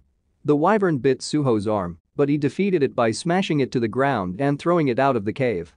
Suho instructed Hee-in to remain still, and he considered if he could tame the wyvern, since its dimensional energy was higher than his. He then received a message about wyvern taming, stating that if the beast's dimensional energy is 100 points higher, it can be tamed if its constitution is below 10. Il-gum's emotions suddenly overwhelmed Suho, and he punched the wyvern, causing it to fall off the mountain and reducing its constitution to 16%. Suho struggled to control himself and continued to attack. Suho tried to stop the attack, but it still connected, sending the wyvern flying. Realizing that he shouldn't kill the wyvern, Suho cancelled the fusion spell and sent Il-gum back. The falling wyvern hit the rocks, causing its health to deteriorate further. But Suho tamed and healed the wyvern, restoring its health. Suho then mounted the wyvern and took flight. When the villagers saw the winged creature approaching, they prepared for battle, but their leader recognized Hee-in and Suho riding the wyvern, and the villagers stood down. Suho and Hee-in landed and were greeted with a celebration from the villagers. They shared a meal together and watched as the wyvern played with the children. Through taming the wyvern, Suho saw its past and learned that it was part of a group of wyverns that were nearly destroyed by a Chinese and Russian alliance. The wyvern had been flying far behind the group, which allowed it to escape the battle. Despite successfully fleeing the battlefield, the wyvern was in pain and suffering from hunger when it stumbled upon the village and took the child. It then discovered Il-gum's cave, which was filled with the bear's food supplies.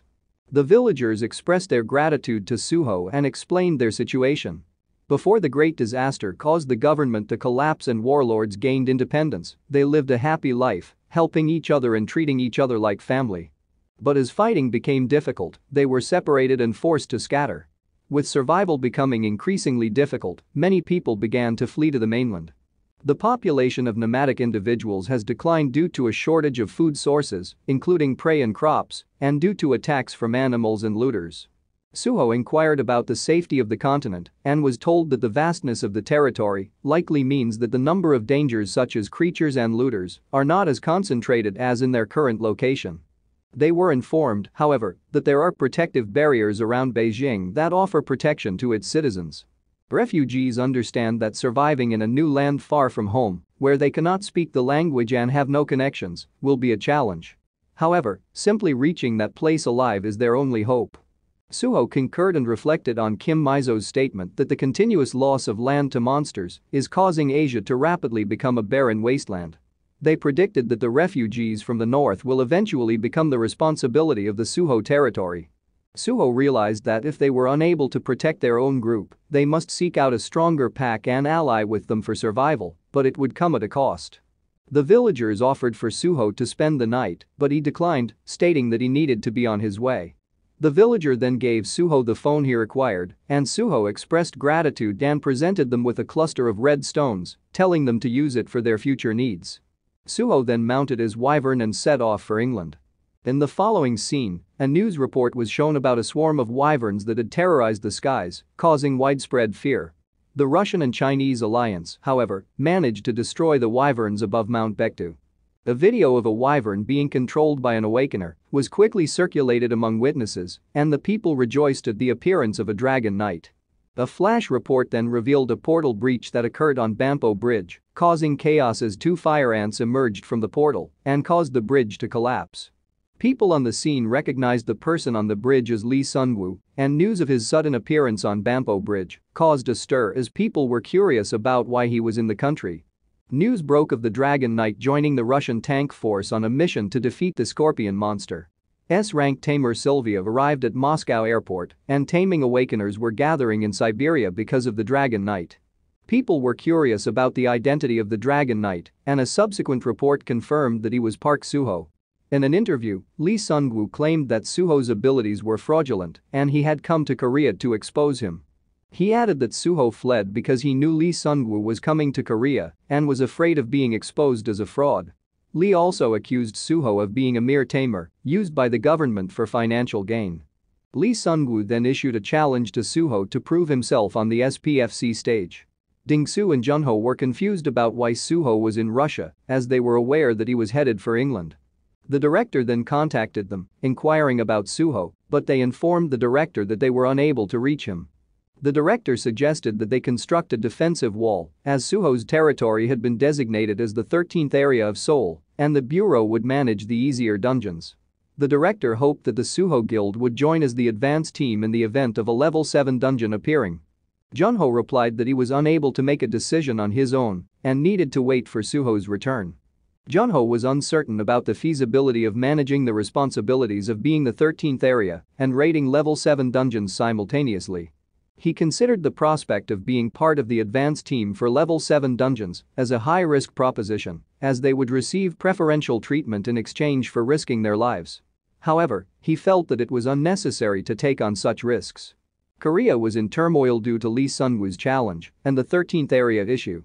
Meanwhile, the doctor was en route to meet Suho and was speaking with him on the phone. The doctor asked for Suho's assistance in eliminating the golems that were pursuing him. Suho appeared riding on a wyvern and launched an attack on one of the golems, causing it to collide into nearby buildings. He then summoned fire fairies and used a fire tornado to attack the other golem. After landing, Suho finished off the remaining golem. Impressed, Dr. Toddler approached Suho and snapped a photo of him and the wyvern. Suho explained to the doctor that the Russians painted the wyvern to avoid mistaking it as an enemy. The doctor expressed gratitude, mentioning that he purchased the priciest translator when he heard Suho was coming. Suho asked if they were in London, observing the devastated state of the city. The doctor informed him that the situation in England, particularly in London, was dire and that it becomes even more hazardous after sunset. Suho commanded Biryong to return, and the doctor was captivated by the sight of the beast summoning portal. Meanwhile, people on Suho's territory were amazed to see a wyvern emerge from the portal. One person reassured them that the creatures at the beast farm were friendly. In the car, the doctor was pleased to see such a large creature entering the beast farm and assumed it was at level 3. The doctor continued to express his happiness in finally meeting Suho, but Suho suspected that the doctor intended to use him for experiments. The doctor informed Suho that England's new capital is New Dover and that his lab was located there. Suho questioned why they didn't just meet in New Dover, but the doctor explained that he had ventured out to collect materials for his research. He added that there had recently been a massive bombing in London, which allowed him to obtain ample tissue samples and blood crystals from the dead monsters. The doctor then revealed that he is currently exploring the feasibility of creating a permanent teleportation portal, similar to Suho's beast farm portal. The doctor speculated that the monster teleportation portals that appear from time to time likely function similarly and believed that if they could utilize this technique, even if monsters were to conquer the skies and seas, they could travel anywhere in the world in a matter of minutes. He acknowledged that the blockage of air and sea routes is a problem unlikely to be resolved in the near future and emphasized the importance of preparing beforehand to avoid being isolated and ensure continued survival for humankind. The doctor asked Suho the reason for their meeting, but their conversation was abruptly interrupted when the road in front of them exploded. They observed a humpback whale being attacked by a shark-like creature and fell into the water.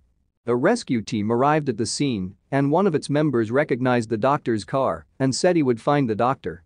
However, after diving underwater, the rescuer saw the car was already empty and the shark-like creature still pursuing the whale, but the whale continued to dodge the shark's attacks and leapt out of the water. The rescue team considered shooting, but stopped when they saw people on the whale's fin. Suho used a tornado to block the shark, and the rescue team recognized the skill as that of the Dragon Knights. Suho summoned his fire fairies and launched an attack on the shark while it was still in the air. The rescuers then opened fire once the whale was at a safe distance from the shark. The doctor was astounded by Suho's actions, while Suho engaged in conversation with the whale as they both landed back in the water. The shark hit the rocks and died, resulting in Suho leveling up and unlocking his water attribute skill. Suho and the doctor sat and watched the whale playing in the water. The doctor explained that whales are becoming extinct due to sea monster attacks and that the whale was lucky to have met Suho. Suho then mentioned that this town was at the edge of the world, and the doctor added that England has been pushed to the brink and has no more room to retreat. They are in the middle of building a protective wall. Suho then inquired about the dimension energy measuring device and asked about its principles. He explained that every time he was measured, he felt like someone was watching him. He asked about the planet he had returned from, which used to be a planet but was now fragmented and appeared as a dungeon. The level 4 dungeon was only a portion of the land and was filled with lizards he had never seen before, instead of the animal friends who used to live there. Suho asked about his friends, why he hadn't aged in 1,000 years, and who were the people observing him whenever he checked his dimensional energy with the device. Suho expressed his desire for answers to these questions to the doctor, who specialized in these topics. The doctor informed Suho that his questions and interest in the Korean language and Hangul are linked. The doctor then led Suho to his underground lab, which was built to withstand a nuclear bomb and is not accessible to anyone but him. The doctor showed Suho various devices and explained their functions. The doctor also displayed some drawings, which were pictures taken from dungeons over the past 2 months, and pointed out that they found Hangul and Earth languages within the dungeons. He showed Suho pictures of portals in their levels, including level 3 dungeons in Berlin, level 4 in Oslo, level 5 in Athens, 8 places in Europe, 2 in Africa, 3 in Asia, and the recent one in Korea, with a total of 4. Suho was puzzled by the different levels and wondered if it was because it was a dungeon, not a new planet. Suho posed the question about why the planets broke into fragments and were duplicated, to which the doctor responded that it was the most plausible theory about the source of dungeons. Suho then asked about the fate of the creatures residing on those planets, but the doctor was uncertain and expressed his own curiosity. He explained that this was the reason why he wanted to talk to Suho, as he hoped that by meeting him, he would uncover the truth behind the formation and collapse of dungeons, which has bewildered them and resulted in various theories being proposed. The doctor took hold of Suho's hand and emphasized his desire to understand this mystery. However, one day, the creator of Hangul that he had been eager to meet reached out to him. The doctor asked Suho to work with them to find the answers they sought. Suho was somewhat disappointed, as he believed the doctor didn't have any answers. The doctor then presented him with a memory stone and instructed him to place his hands on it and close his eyes. When Suho did so, he was immediately met with the feeling of being observed. He opened his eyes in surprise. The doctor explained that although there are variations, all highly sensitive awakeners have felt somewhat uneasy when using the memory stone. Suho questioned if the memory stone was the basis for the dimensional energy measuring device, and the doctor confirmed this to be true. The doctor further stated that they did not create the memory stone and that it descended from the sky during the disaster, along with the portals. The memory stone's purpose took some time to uncover, but the discovery of it and the God Stone, which also fell during the disaster, led to the establishment of the dimensional industry. Although the Great Disaster caused severe damage in Europe, it was also seen as a blessing from a researcher's perspective. The doctor explained that thanks to the information stored in the memory stone, they were able to develop numerous devices, including the stone case. The memory stone can exchange information with anything it comes into contact with. The doctor asked Suho to place his hands on the device and was amazed to see that Suho's dimensional energy was B rank in just 3 months. Suho realized that it was a portable measuring device, which the doctor confirmed and planned to further miniaturize. The doctor also showed Suho another device created with the memory stone that can measure a person's physical information, such as strength and agility. This way, they can classify awakeners based not only on their dimensional energy, but also their physical abilities, allowing for more effective combat team. Suho confirmed that no awakener has been able to view not only their own physical attributes, but also those of others. The doctor then proposed that Suho test the device, but when Suho placed his hands on it, it malfunctioned and displayed an error. Suho asked the doctor about the origin of the memory stones, and the doctor informed him that they are mined from the planet Aruka. Meanwhile, Lee Sungwoo arrived at Suho's territory and met Gunwoo. The doctor explained that memory stones are abundant in that area, comparing them to transmission devices, saying that the high elves of Aruka use them for communication across the planet.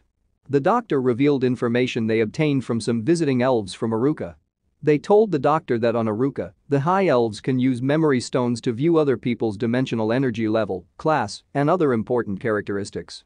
Suho was shocked upon hearing this and wondered if the status window he sees is the same as that seen by the high elves. Suho tried checking the status window, but it suddenly glitches. The doctor then left to fix the device and said goodbye. Suho looked at the lab and saw reports on his writings and estimated that the author of the writings was at least 200 years old.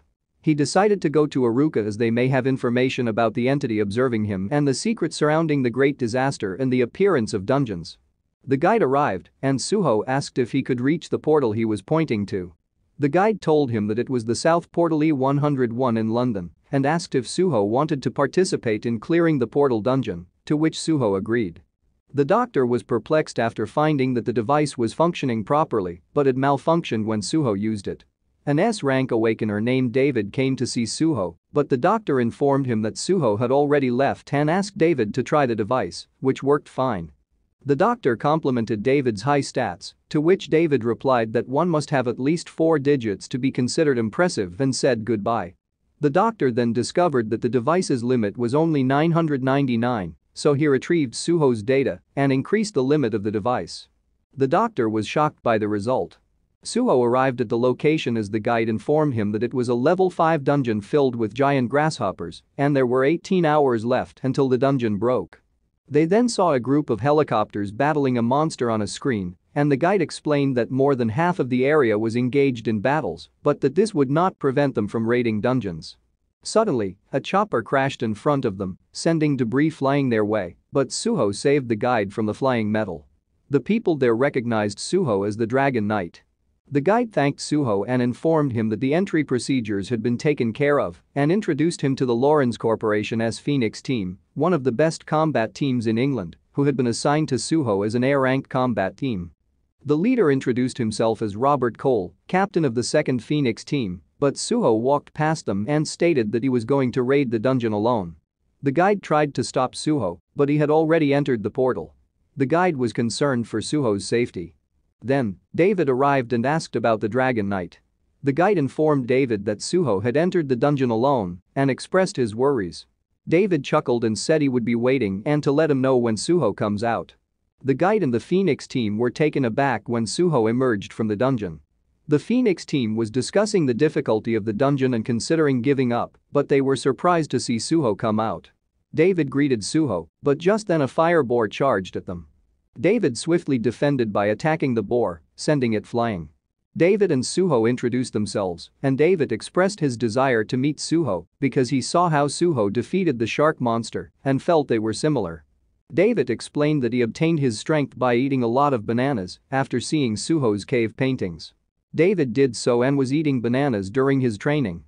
David then expressed his desire to see Suho fight a monster using only his strength, and Suho agreed. They entered the dungeon together and cleared a level 5 dungeon 15 times in 40 minutes just before a dungeon break. It was reported that the queen was expected to award Suho with knighthood. Meanwhile, Kim Mizo and the director were discussing how to bring Suho back to Korea, but Kim Mizo was confident that Suho would return after checking online and showing a video of Lee Sungwoo, causing a major disturbance. Suho was at a party and talking to David. David advised him not to be swayed by the champion's provocations, but Suho was confused. David informed him that Lee Sungwoo had challenged him in an interview and referred to him as a psycho murderer. David explained that he fought and lost to Lee Sungwoo and showed the damage Sungwoo did to him. Many subsequent challengers died. David also informed Suho that Lee Sungwoo killed even those who surrendered. Suho asked why, but David didn't have an answer. David advised Suho to stay away from Hero. Suho then saw the news that Lee Sungwoo had attacked Suho's territory. Suho called Junho and was informed that Hero had come and threatened to kill everyone if Suho didn't come out. Junho told Suho that 2 of the wolves had already died, and Suho became furious. He attempted to utilize the system, however, it remained ineffective, and he discovered that the alarms failed to notify him due to the error in the status window. David advised Suho not to go and was certain that Hero had a motive. He explained that for a champion to taunt an awakening that isn't even ranked yet, there was a high probability that something would happen. Suho disregarded David's advice and left anyway. He attempted to summon the wyvern, but failed. Meanwhile, the doctor was watching and was disappointed that Suho was leaving and wanted to keep him in the country longer. The system then returned and Suho saw the messages about the 2 wolves dying. The wyvern then arrived. The doctor was holding an artificial ore called Arukamite, and he deduced that Park Suho's abilities were the same as the High Elves, and that Park Suho's status window was probably not functioning properly after he touched the Arukamite. He further explained that after coming into contact with an Arukamite of this size, an error appears on the status window, causing all skills that use dimensional energy to halt for approximately 24 hours. Gilbert Reynolds, the director of England's security service, was informed by David that all the information has been recorded. Reynolds then contacted the doctor to inquire about the success of the test, which the doctor confirmed. Reynolds believed that if the technology worked on Suho, it would also be effective on the aliens from planet Aruka. The doctor agreed but reminded Reynolds to exercise caution as the Aruka elves are close allies and have contributed greatly to their technological advancements. Reynolds argued that alliances do not last forever and that Aruka may eventually turn against them. The doctor responded by saying there are still many challenges to overcome before the technology can be commercialized. The director stressed the urgency of the situation as the incidence of crime committed by the awakened individuals is increasing globally. Despite the necessity of maintaining a symbiotic relationship with the Aruka elves, the director maintained that it could end at any moment.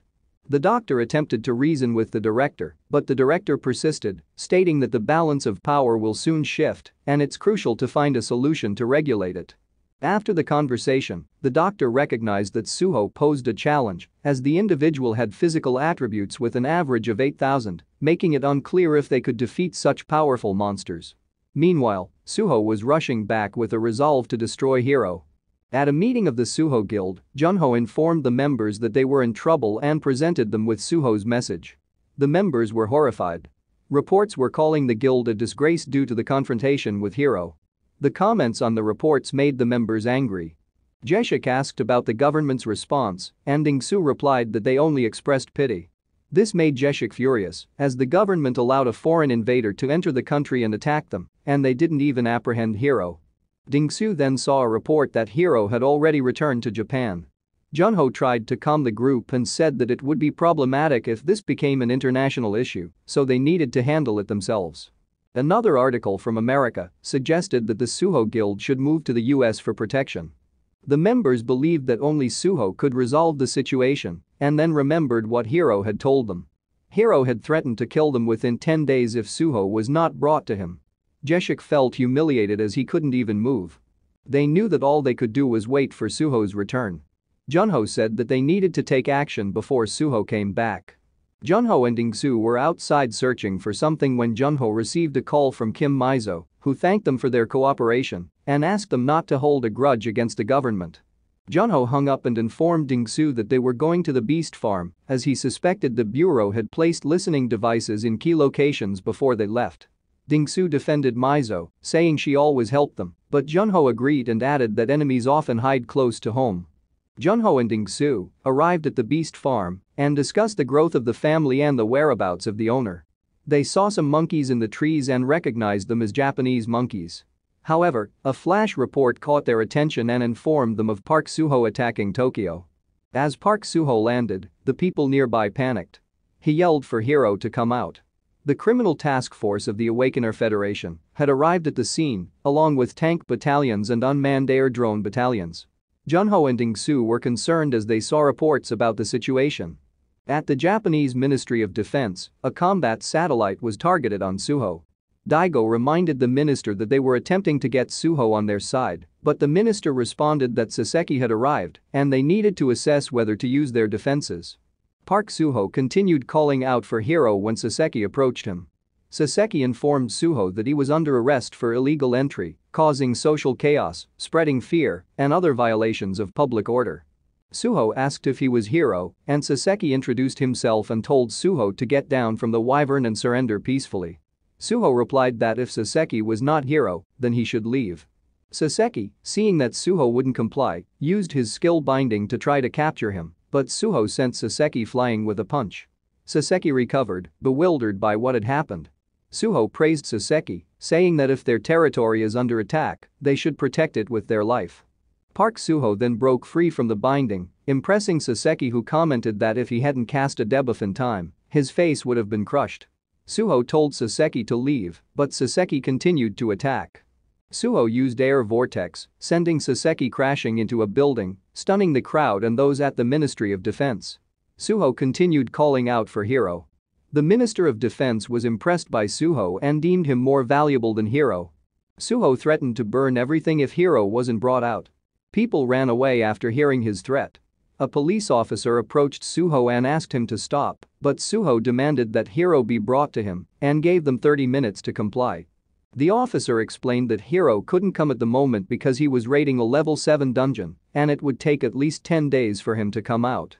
Suho expressed disbelief that someone who takes 10 days to clear a dungeon would dare to provoke him and said he would return after 10 days before leaving. Those at the Ministry of Defense expressed concern that allowing Suho to leave would lead to international embarrassment, but the minister argued that using the full power of the defense army against one awakener would be more humiliating. Meanwhile, Suho's group cheered as they saw the news of Suho declaring war against Hiro and sending Saseki flying. Another report stated that the Japanese government viewed the incident as a threat to Japan and demanded that Suho be extradited into their custody, threatening to declare war against Korea if this demand was not met. Suho's group was having a discussion when they noticed Suho's arrival. They heard Gunwoo tell Suho that they had been idle. As Suho entered the room, the group members cowered, sensing his anger. Meanwhile, the government officials debated on whether to surrender Suho to the Japanese government. The president arrived and inquired if Suho and Sungwoo knew each other, to which the assistant replied that there was no connection between the two. The officials were perplexed as to why Sungwoo would attack Suho. The director presented two theories. Either Hiro had grown envious of Suho's rapid rise to fame, or the Japanese government had planned to scout Suho. The director emphasized Suho's significance, explaining that not only Japan but countries all over the world were eager to recruit him due to his unique skill of mastering the elemental magic typically only performed by the high elves of planet Aruka. The officials were told about the recent rise in the number of people who had returned from the planet Aruka after studying it with great difficulty. However, there was no awakener who could perform area magic. One of the officials asked if it was the instant harvest ability, and the director confirmed it. The director explained that Suho was like a winning lottery ticket that could bring in a lot of money. The officials changed their stance and decided to protect Suho, even if it resulted in war. While Suho's group stumbled out of a portal, exhausted, Suho told them to get up as they still had 10 rounds left. He then received a call from Kim Mizo, who informed him of Japan's reaction and proposed a solution. Suho then met with the manager of SPFC, Max, who told him about Hiro's provocation. Suho was confused as to why he would do such a thing, and Max explained that it was all for the sake of earning money. If the match between Suho and Hiro took place, an astronomical amount of money could be earned. Max advised Suho to accept the match, saying that if he agreed, he could prevent a war from happening and earn a huge sum of money. Suho asked if he could legally kill Hiro if he agreed, to which Max confirmed that the SPFC rules wouldn't hold him accountable for any accidental deaths. Kim Mizo then informed Max they would discuss the matter further with Suho and get back to him. Max left, and Mizo assured Suho that he didn't have to agree to the match if he didn't want to, and that there wouldn't be a war. Suho expressed his desire to fight Hiro, and Mizo suggested donating the proceeds of the match to Japan to alleviate tensions. Suho agreed. Mizo then gave Suho an official government order, inviting him to attend the annual General Assembly of all guilds, a gathering of all major level 6 guilds. Suho mentioned that their guild wasn't yet level 6, but Mizo informed him that it had officially reached that level and presented him with a certificate. The government was also handing over the Ujeongbu region to Suho and granting him autonomous rights over the territory, officially recognizing the land managed by the Suho Guild as the 13th area of Seoul. Suho informed the others about the recent developments. They expressed their dissatisfaction with the government who had ignored their struggles before. Suho explained that the decision had already been made and the government would establish a city first. He informed them that they would be moving their headquarters from Namyangju and dividing the new territories into smaller districts. Myungjin then came across some news stating that with the agriculturalization of Suho's land, Korea was poised to become a major grain producer, bringing in a significant amount of income.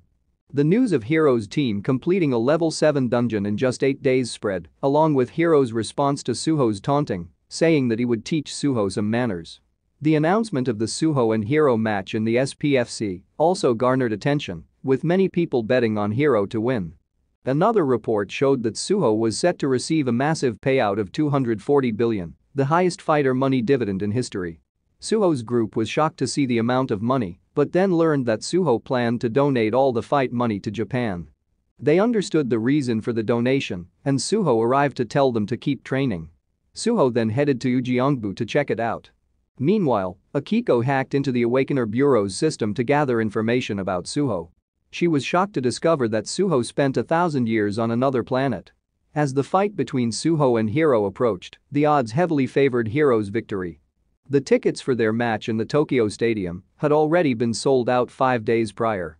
2 days before the match, Park Suho remained secluded within his own territory, Suho Land. Akiko informed Hiro that according to the records, Suho had spent 1,000 years on another planet before returning to Earth.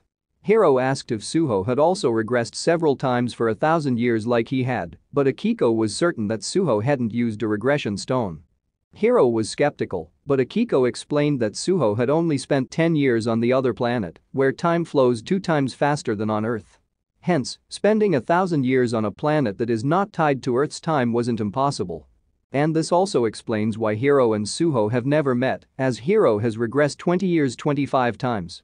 Hiro wonders how Suho didn't age during this time, and Akiko researches and finds the existence of the rare item called the Crimson Divine Peach. This fruit only appears once every 1,000 years on one of the planets and disappears after 10 days, but grants eternal youth and immortality to whoever eats it. Akiko expresses concern as Suho has lived longer than him, but Hiro responds that he won't let anyone interfere with his plans. On the day of the match, the news was still searching for Suho's whereabouts. Meanwhile, Suho was occupied with farming on his territory, while Dingsu informed him there were only 3 hours left and told Suho that he had to leave. Suho summoned his wyvern and instructed Dingsu to raid some dungeons before he departed. In the stadium, the crowd assumed that Suho had given up on the match. Hiro inquired about any news regarding Suho, and Akiko informed him that Suho had recently expanded his land to Ujeongbu. Hiro was confident that Suho knew what was to come in the future, as the first level 7 dungeon to open in Korea was in Ujeongbu.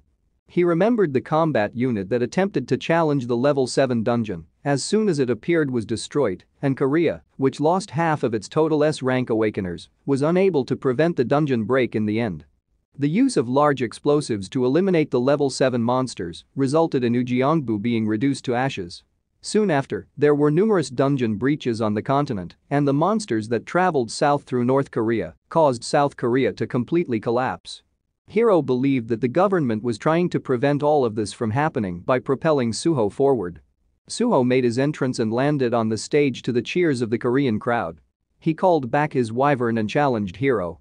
The crowd yelled Hiro's name as he stood up, but Akiko remained worried, even though Hiro reassured her that he would return safely. Hiro approached Suho and asked if he was a survivor of the apocalypse and if there was another regression stone and how many years he could regress with it, but Suho was unaware of what he was referring to. Thinking that Suho was feigning ignorance, Hiro attacked. Suho countered with a punch that sent Hiro flying and bouncing on the floor before hitting the barrier. The onlookers were taken aback. Suho approached Hiro and mocked him for his weakness, telling him to get up. Hiro rose to his feet, confused by what was happening. Suho told Hiro he was like a frog in a well, causing Hiro to become enraged and attack, but he was repeatedly hit by Suho. Suho then used a tornado to deliver a powerful kick, causing Hiro to crash onto the ground. Suho followed up with a fire skill, destroying the area and leaving the spectators stunned as they watched Hiro getting overpowered. Finally, they saw Suho holding Hiro by the neck.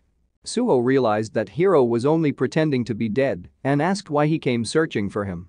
Hiro answered that he wanted to kill Suho and that he deserved to die as his HP recovered. Suho was puzzled.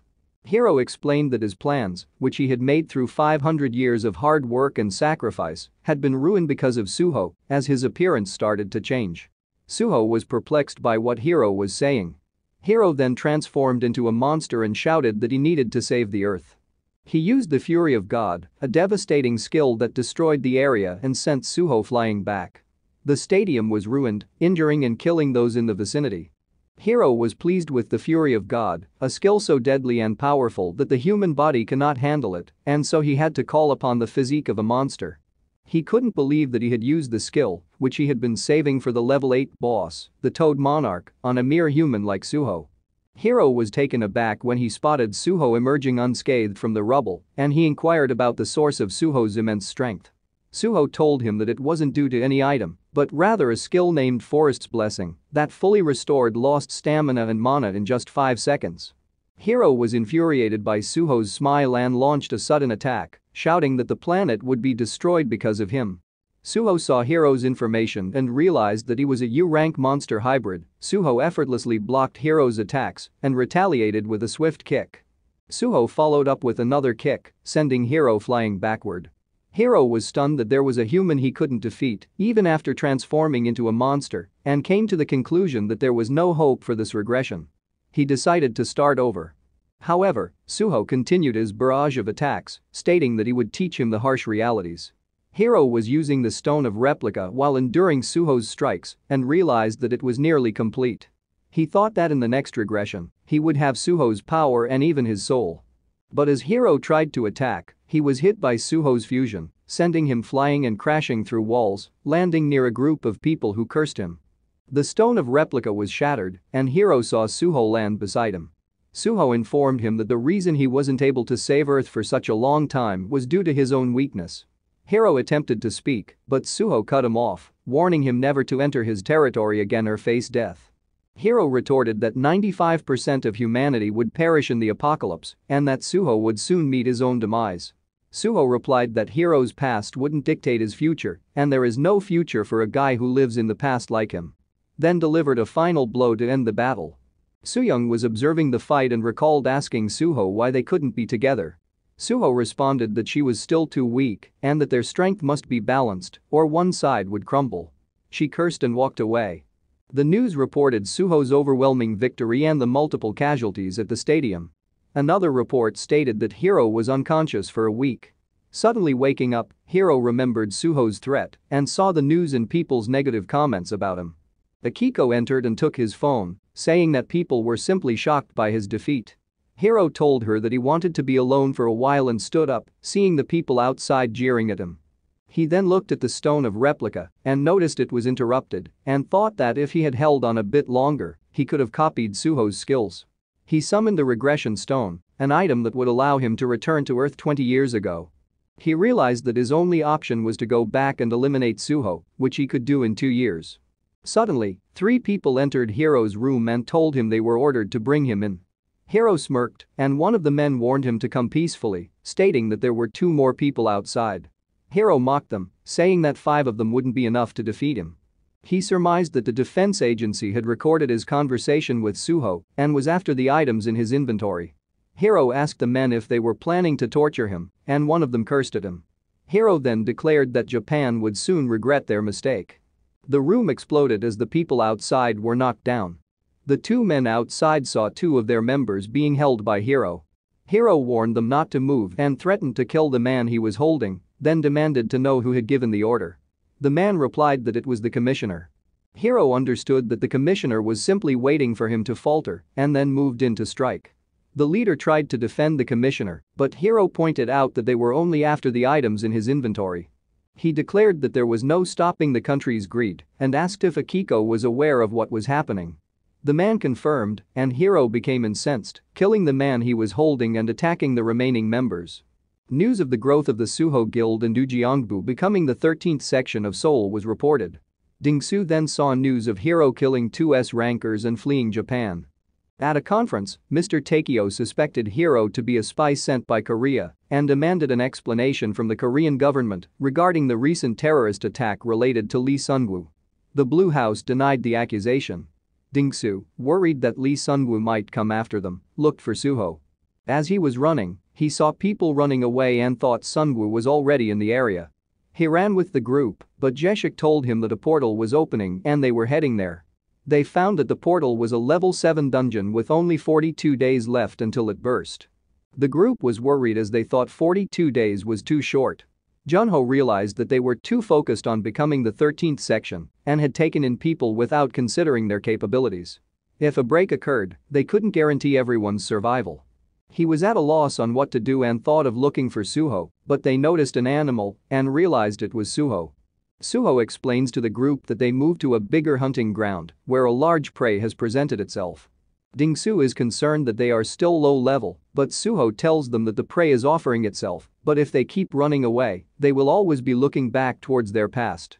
Suho, along with Myungjin and Jeshik, decide to enter the dungeon, but later choose to bring Dingsu instead. Inside, they are surprised by an undead. News of a level 7 dungeon appearing in Korea creates panic, and the airports are filled with people trying to escape. It is the 8th level 7 dungeon in the world. The officials discuss the situation and estimate that they need to clear the dungeon twice a day to prevent it from bursting. They are uncertain if Suho's party can handle it, and they find that even the guilds are struggling with the increasing number of level 6 dungeons.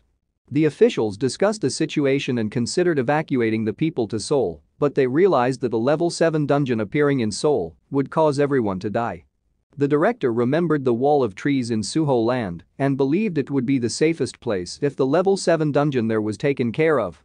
They contacted Kim Mizo for updates on the situation and were informed that everything was fine in Suho land. The Ministry of Defense also dispatched Sun Jinwoo's 707A Special Forces unit to Gyeongbu. The director decided to act as the on-site commander for the level 7 dungeon and planned to go to the location. Meanwhile, Akiko was imprisoned and Mr. Takeo visited her. She informed him that he was mistaken, and Mr. Takeo displayed a bracelet, claiming that they already had information about it. He believed that even Hiro was unaware of this. The diary held details about the future, and they discovered that Hiro had gathered individuals with great potential, making it seem like he trained them for his own gain. He rose to fame as the country's hero and champion, all made possible by the regression stone. Akiko smirked, realizing that Mr. Takeo wanted the stone. He asked her where Hiro was hiding and promised to fulfill her wish if she told him. Akiko replied that she didn't know, as one of the Awakeners confirmed her truthfulness.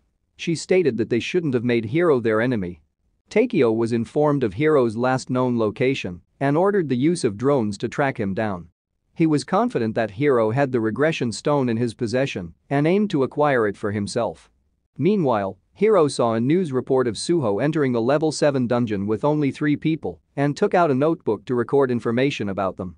He noticed another piece of news about the best combat team in Korea heading to the level 7 dungeon and remembered Sun Jinwoo. He recalled that Korea's destruction began after the combat team led by Korea's number 1 was defeated. Unit 707A arrived on Suho's territory with the director, and Junho informed them that Suho did not like outsiders entering their land. The director argued that it was a national crisis and not just the Suho Guild's responsibility to clear it. Myungjin discovered he had a new skill called King of Nirvana but needed 1,000 achievement points to unlock it. He calculated he would need to kill 12 level 1 dungeon bosses to achieve this. Meanwhile, Sun Jinwoo told the director they planned to start the raid immediately, but the director advised them to wait at least a day. He explained that even Lee Sunwoo's team had casualties and they lacked manpower compared to Japan, so losing even one person would be a huge loss. Furthermore, Suho had not yet emerged. Jinwoo agreed to wait for a day. Mizo visited Sooyoung and asked why she hadn't greeted her when she arrived. She teased her, asking if it was because Suho was not around. Sei arrived with food and informed them about Sanji being rejected by Suho. Miss Mo thought they were dating, but Sei explained that Suho rejected Sanji because she was weak. Sei then asked Miss Mo to introduce her to Suho, as she was among the strongest women in the country. Sooyoung was angry after hearing Sei. Sun Jinwoo's team, including Sooyoung, was preparing to enter a dungeon. Before entering, Jinwoo informed the team of their plan and reminded them of their status as the top team in the country, then entered the dungeon. However, 2 members failed to enter before the portal closed, leaving only 28 members inside. To everyone's surprise, Suho's group emerged from the dungeon, with Dingsu and Jeshik collapsing upon exit. The news quickly spread that Suho had successfully cleared a level 7 dungeon in just 24 hours. The director expressed gratitude to Suho and requested that he share his strategy for the dungeon.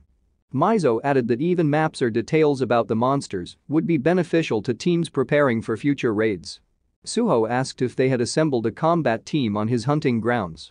The director explained that they were in a state of national emergency and it was wise to have more teams participate. Suho confidently replied that he was enough.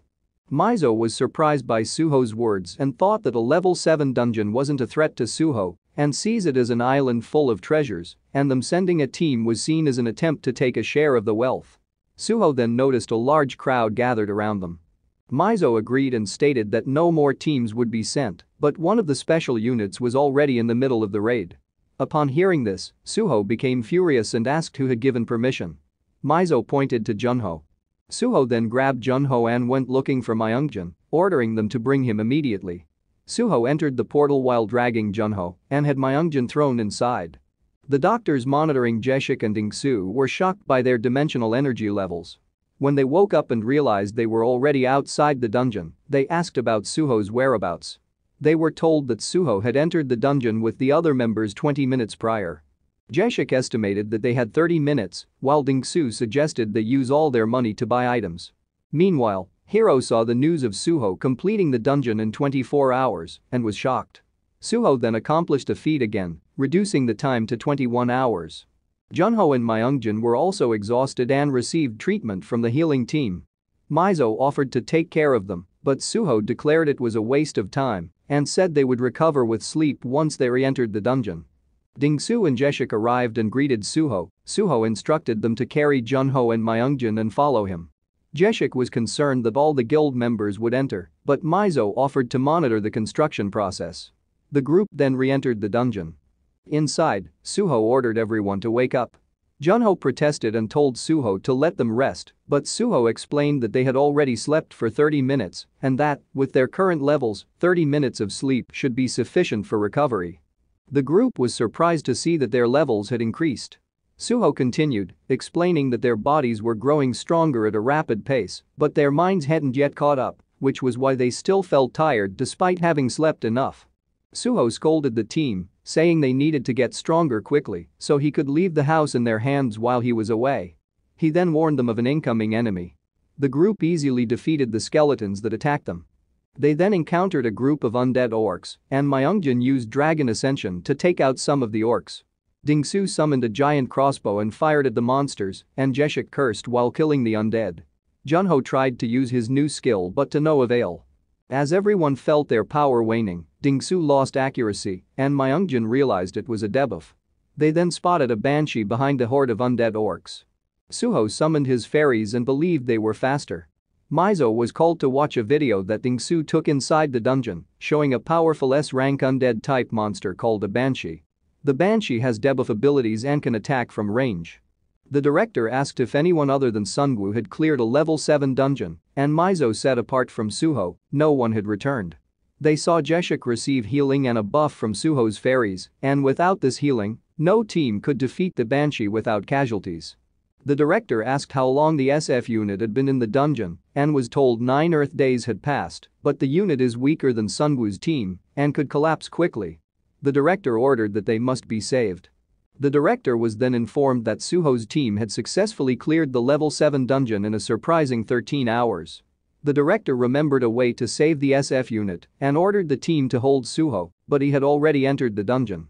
Mizo estimated that Suho's fourth raid would take around 6 hours, and there was news of Suho reducing the clear time to 5 hours, while others criticized the director's poor command. Suho emerged from the dungeon and was approached by the director and Mizo, who asked for his help in saving the SF unit. Suho questioned why he should help the thieves, to which Mizo explained that the team led by Jin had already been in the dungeon for 9 days, 3 days outside, and spending more than 15 days in the dungeon drops the survival rate below 50%. The director admitted fault, but Suho asked how he could save those already inside. Mizo explained that as long as there are soldiers that are still alive in the last dungeon before the dungeon break, and under the condition that they don't go over the capacity limit, additional people can enter the same dungeon. Suho realized that he needed to complete the remaining dungeons as fast as possible and rescue the soldiers in the last dungeon. The director appealed to Suho, as he was the only one who could help. Suho asked if there were still open spots, to which Mizo responded that there were 2 available. Suho figured that if he could clear it 4 to 5 times a day, he could reach the soldiers before it was too late. The director stressed the urgency, explaining that the longer they waited, the lower the survival rate. He offered to compensate Suho for his time and earnings, but Suho declined, telling others to focus on their own training. Suho then headed to the dungeons.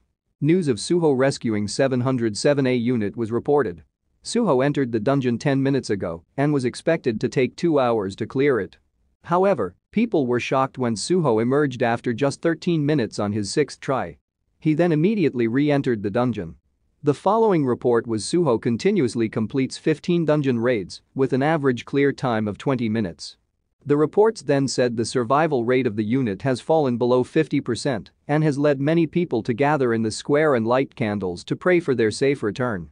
Meanwhile, the 707A unit was heading to their base camp. Soo-young signaled to stop as some of the members was anxious. They saw a wraith from the distance. The team attempted to conceal themselves, but one member unintentionally made a noise and attracted the attention of a wraith. The wraith alerted the nearby monsters, and the snipers managed to eliminate it, but they were too late as they were already surrounded by a large group of monsters. Sei commanded them to prepare for battle, but while they were fighting, they received word from the base camp that an unknown monster was approaching. Sei attacked upon seeing it, but Soo-young tried to intervene and was hit by one of the undead. The team noticed a decrease in their combat power and was ordered to retreat. Suho, who had already cleared the dungeon 87 times in 6 days, re-entered the final dungeon to try and save the combat unit. The Banshee reduced Sei's stats as they fought, while the rest of the team struggled against the monsters. Meanwhile, Jinwoo's group reached the boss room but received news that their base was under attack and the main squad was engaged in battle. One member suggested going back to save them, but they were suddenly trapped by a barrier separating Jinwoo from the rest of the team, and Death Knights appeared from the ground. The Banshee was defeated and Sei fell to the ground, unable to move and thinking it was the end. Soo-young was also on the ground, thinking of Suho.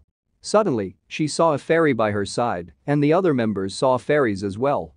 Sei noticed her HP recovering, and Soo-young recognized the skill. Suho then arrived and defeated the monsters on his way. The combat team regained their strength and counterattacked. Sei quickly killed the undead around her, and they saw Suho take out most of the monsters. Soo-young ran to Suho and hugged him while crying. Sei was surprised to see Suho and Soo-young together. The combat team realized that this must be the final dungeon and that Suho had cleared everything by himself. However, they were confused when they saw Suho pushing Soo-young away. Suho told Soo-young that she couldn't be his mate because she was too weak, but she insisted on hugging him for a moment. Suho pushed her away a little too hard, causing Soo-young to fall onto a rock.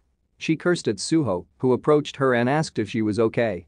He explained that she would be in danger if she stayed near him. Suho received a message from his fairies, but a monster emerged from the ground. Sei suggested they head to the base camp and search for the scouting party, but Suho informed them that they wouldn't find anything even if they went, and that there were 5 survivors in the boss room. Sei realized it must be the scouting party. Suho told them to follow him and warned that the group might die if they were late. Suho then sprinted off, leaving the combat team behind as a horde of ghouls appeared in front of them. Suho summoned his beasts, and the combat team was amazed, and Sei was captivated. Soo-young warned the others that a flying entity was approaching them. Suho greeted the Lick, surprising the combat team as it was the strongest king of the undead. At the same time, the scouting group was confronted by the Death Knights. Jinwoo realized that the enemy was a Lick and that destroying its vessel would cause it and its army to die. One of the members cautioned Jinwoo, but he replied that he was the only one who could do it and hoped for their survival before entering the building.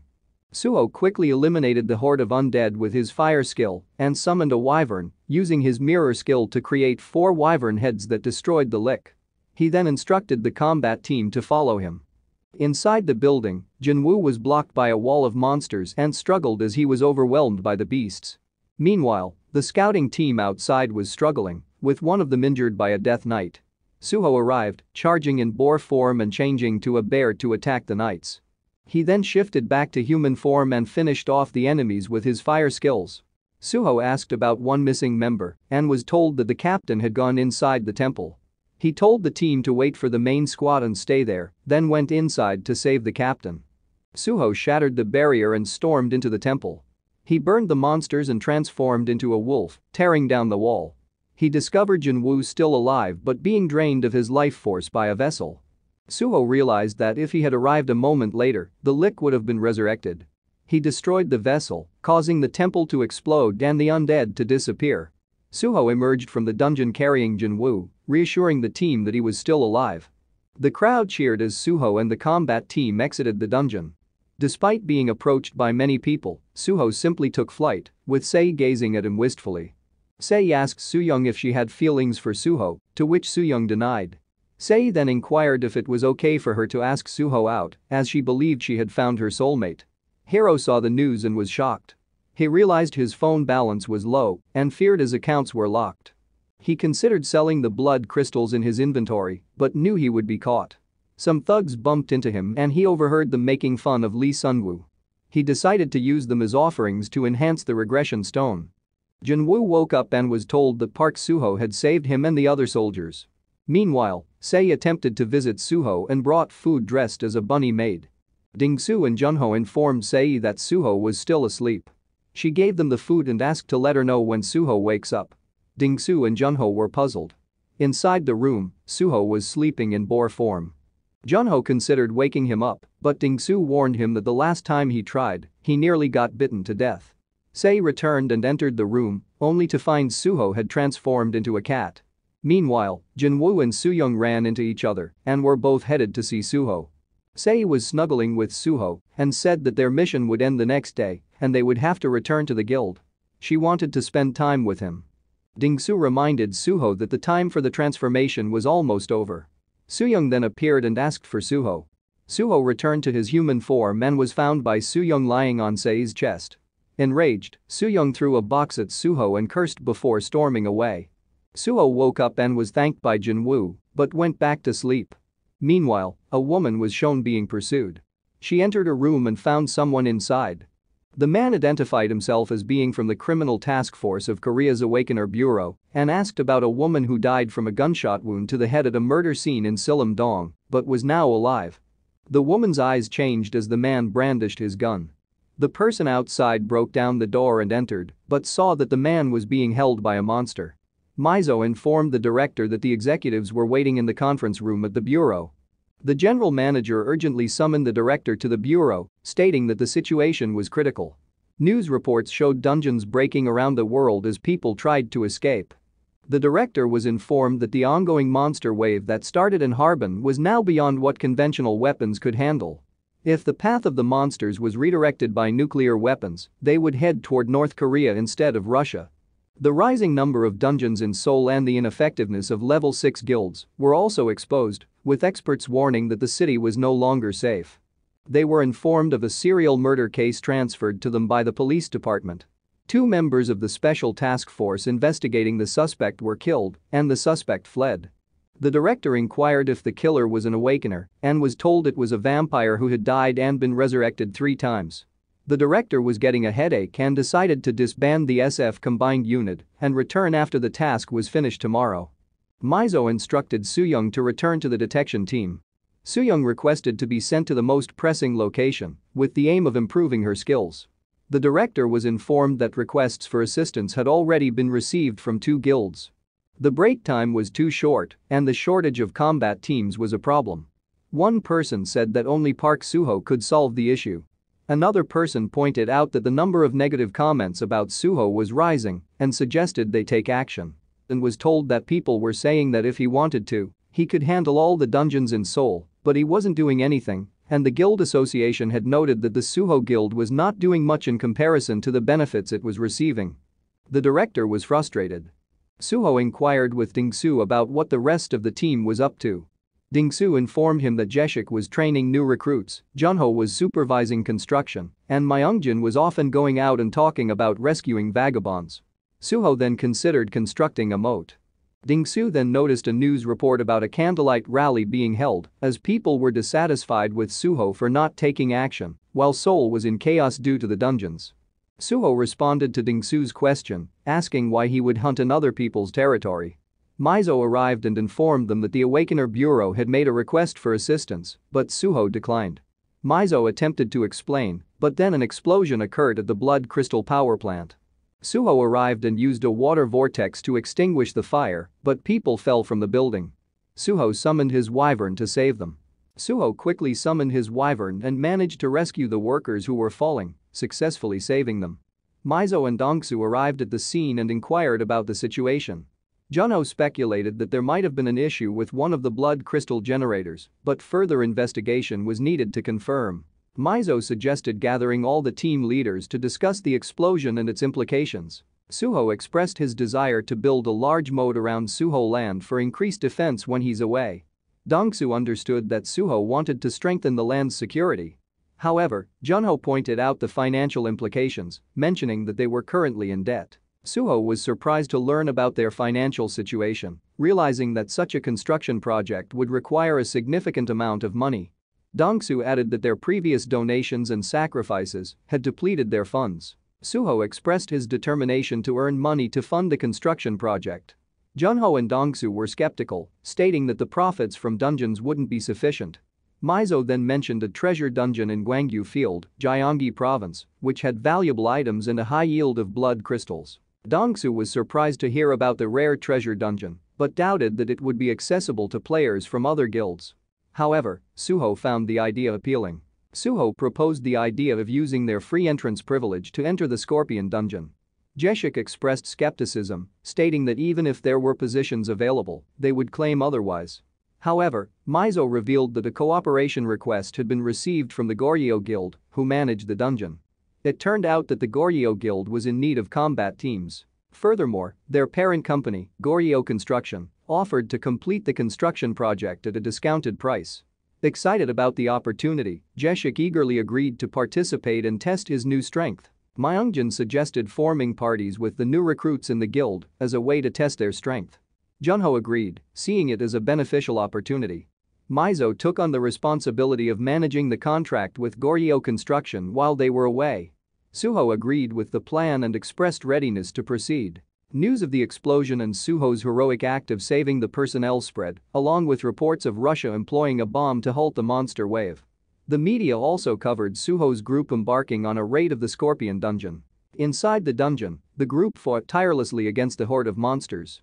Myungjin, however, realized that his dragon ascension skill was lacking power. In response, he summoned his vagabonds for assistance.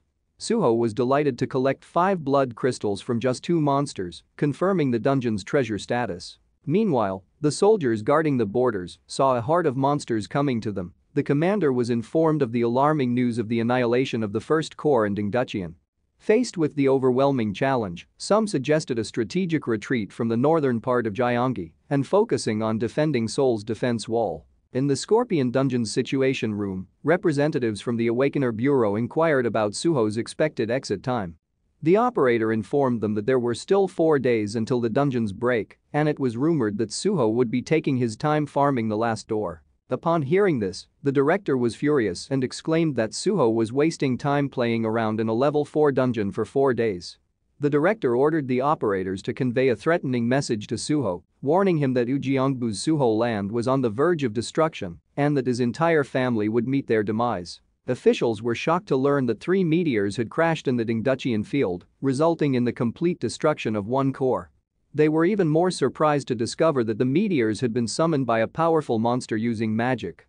The presence of dimensional energy during the impact raised questions about the possibility of such magic. Further investigation revealed references to meteor summoning in Aruka's magic encyclopedia.